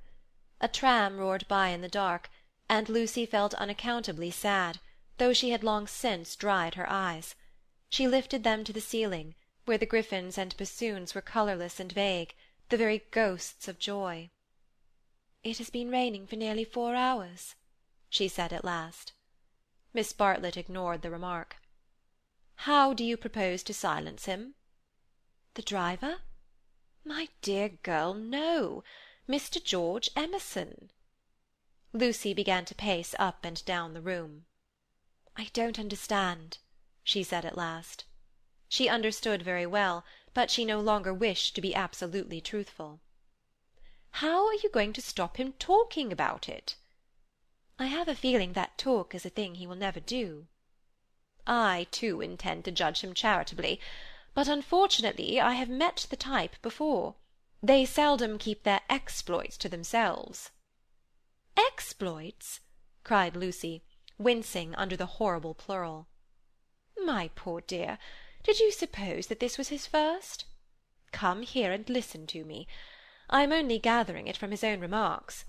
Do you remember that day at lunch when he argued with Miss Allen that liking one person is an extra reason for liking another?" "Yes," said Lucy, whom at the time the argument had pleased. "Well, I am no prude. There is no need to call him a wicked young man, but obviously he is thoroughly unrefined. Let us put it down to his deplorable antecedents and education, if you wish. But we are no farther on with our question. What do you propose to do?" An idea rushed across Lucy's brain, which, had she thought of it sooner and made it part of her, might have proved victorious. "I propose to speak to him," she said. Miss Bartlett uttered a cry of genuine alarm. "You see, Charlotte, your kindness, I shall never forget it. But, as you said, it is my affair, mine and his." "And you are going to implore him, to beg him to keep silence?" "Certainly not. There would be no difficulty. Whatever you ask him, he answers yes or no. Then it is over. I have been frightened of him, but now I am not one little bit." "But we fear him for you, dear. You are so young and inexperienced, you have lived among such nice people, that you cannot realize what men can be, how they can take a brutal pleasure in insulting a woman whom her sex does not protect and rally round. This afternoon, for example, if I had not arrived, what would have happened?" "I can't think," said Lucy gravely. Something in her voice made Miss Bartlett repeat her question, intoning it more vigorously. "What would have happened if I hadn't arrived?" "I can't think," said Lucy again. "When he insulted you, how would you have replied?" "I hadn't time to think. You came." "Yes, but won't you tell me now what you would have done?" "I should have—" She checked herself, and then broke the sentence off. She went up to the dripping window and strained her eyes into the darkness. She could not think what she would have done. "Come away from the window, dear," said Miss Bartlett. "You will be seen from the road." Lucy obeyed. She was in her cousin's power. She could not modulate out the key of self-abasement in which she had started. Neither of them referred again to her suggestion that she should speak to George and settle the matter, whatever it was, with him. Miss Bartlett became plaintive. "Oh, for a real man! We are only 2 women, you and I. Mr. Beebe is hopeless. There is Mr. Eager, but you do not trust him. Oh, for your brother! He is young, but I know that his sister's insult would rouse in him a very lion. Thank God, chivalry is not yet dead. There are still left some men who can reverence woman." As she spoke, she pulled off her rings, of which she wore several, and ranged them upon the pincushion. Then she blew into her gloves and said, "It will be a push to catch the morning train, but we must try." "What train?" "The train to Rome." She looked at her gloves critically. The girl received the announcement as easily as it had been given. "When does the train to Rome go?" At 8. Signora Bertolini would be upset. We must face that, said Miss Bartlett, not liking to say that she had given notice already. She will make us pay for a whole week's pension. I expect she will. However, we shall be much more comfortable at the Visors Hotel. Isn't afternoon tea given there for nothing? Yes, but they pay extra for wine. After this remark she remained motionless and silent. To her tired eyes Charlotte throbbed and swelled like a ghostly figure in a dream. They began to sort their clothes for packing, for there was no time to lose if they were to catch the train to Rome. Lucy, when admonished, began to move to and fro between the rooms, more conscious of the discomforts of packing by candlelight than of a subtler ill. Charlotte, who was practical without ability, knelt by the side of an empty trunk, vainly endeavouring to pave it with books of varying thickness and size. She gave 2 or 3 sighs, for the stooping posture hurt her back, and for all her diplomacy she felt that she was growing old. The girl heard her as she entered the room, and was seized with one of those emotional impulses to which she could never attribute a cause.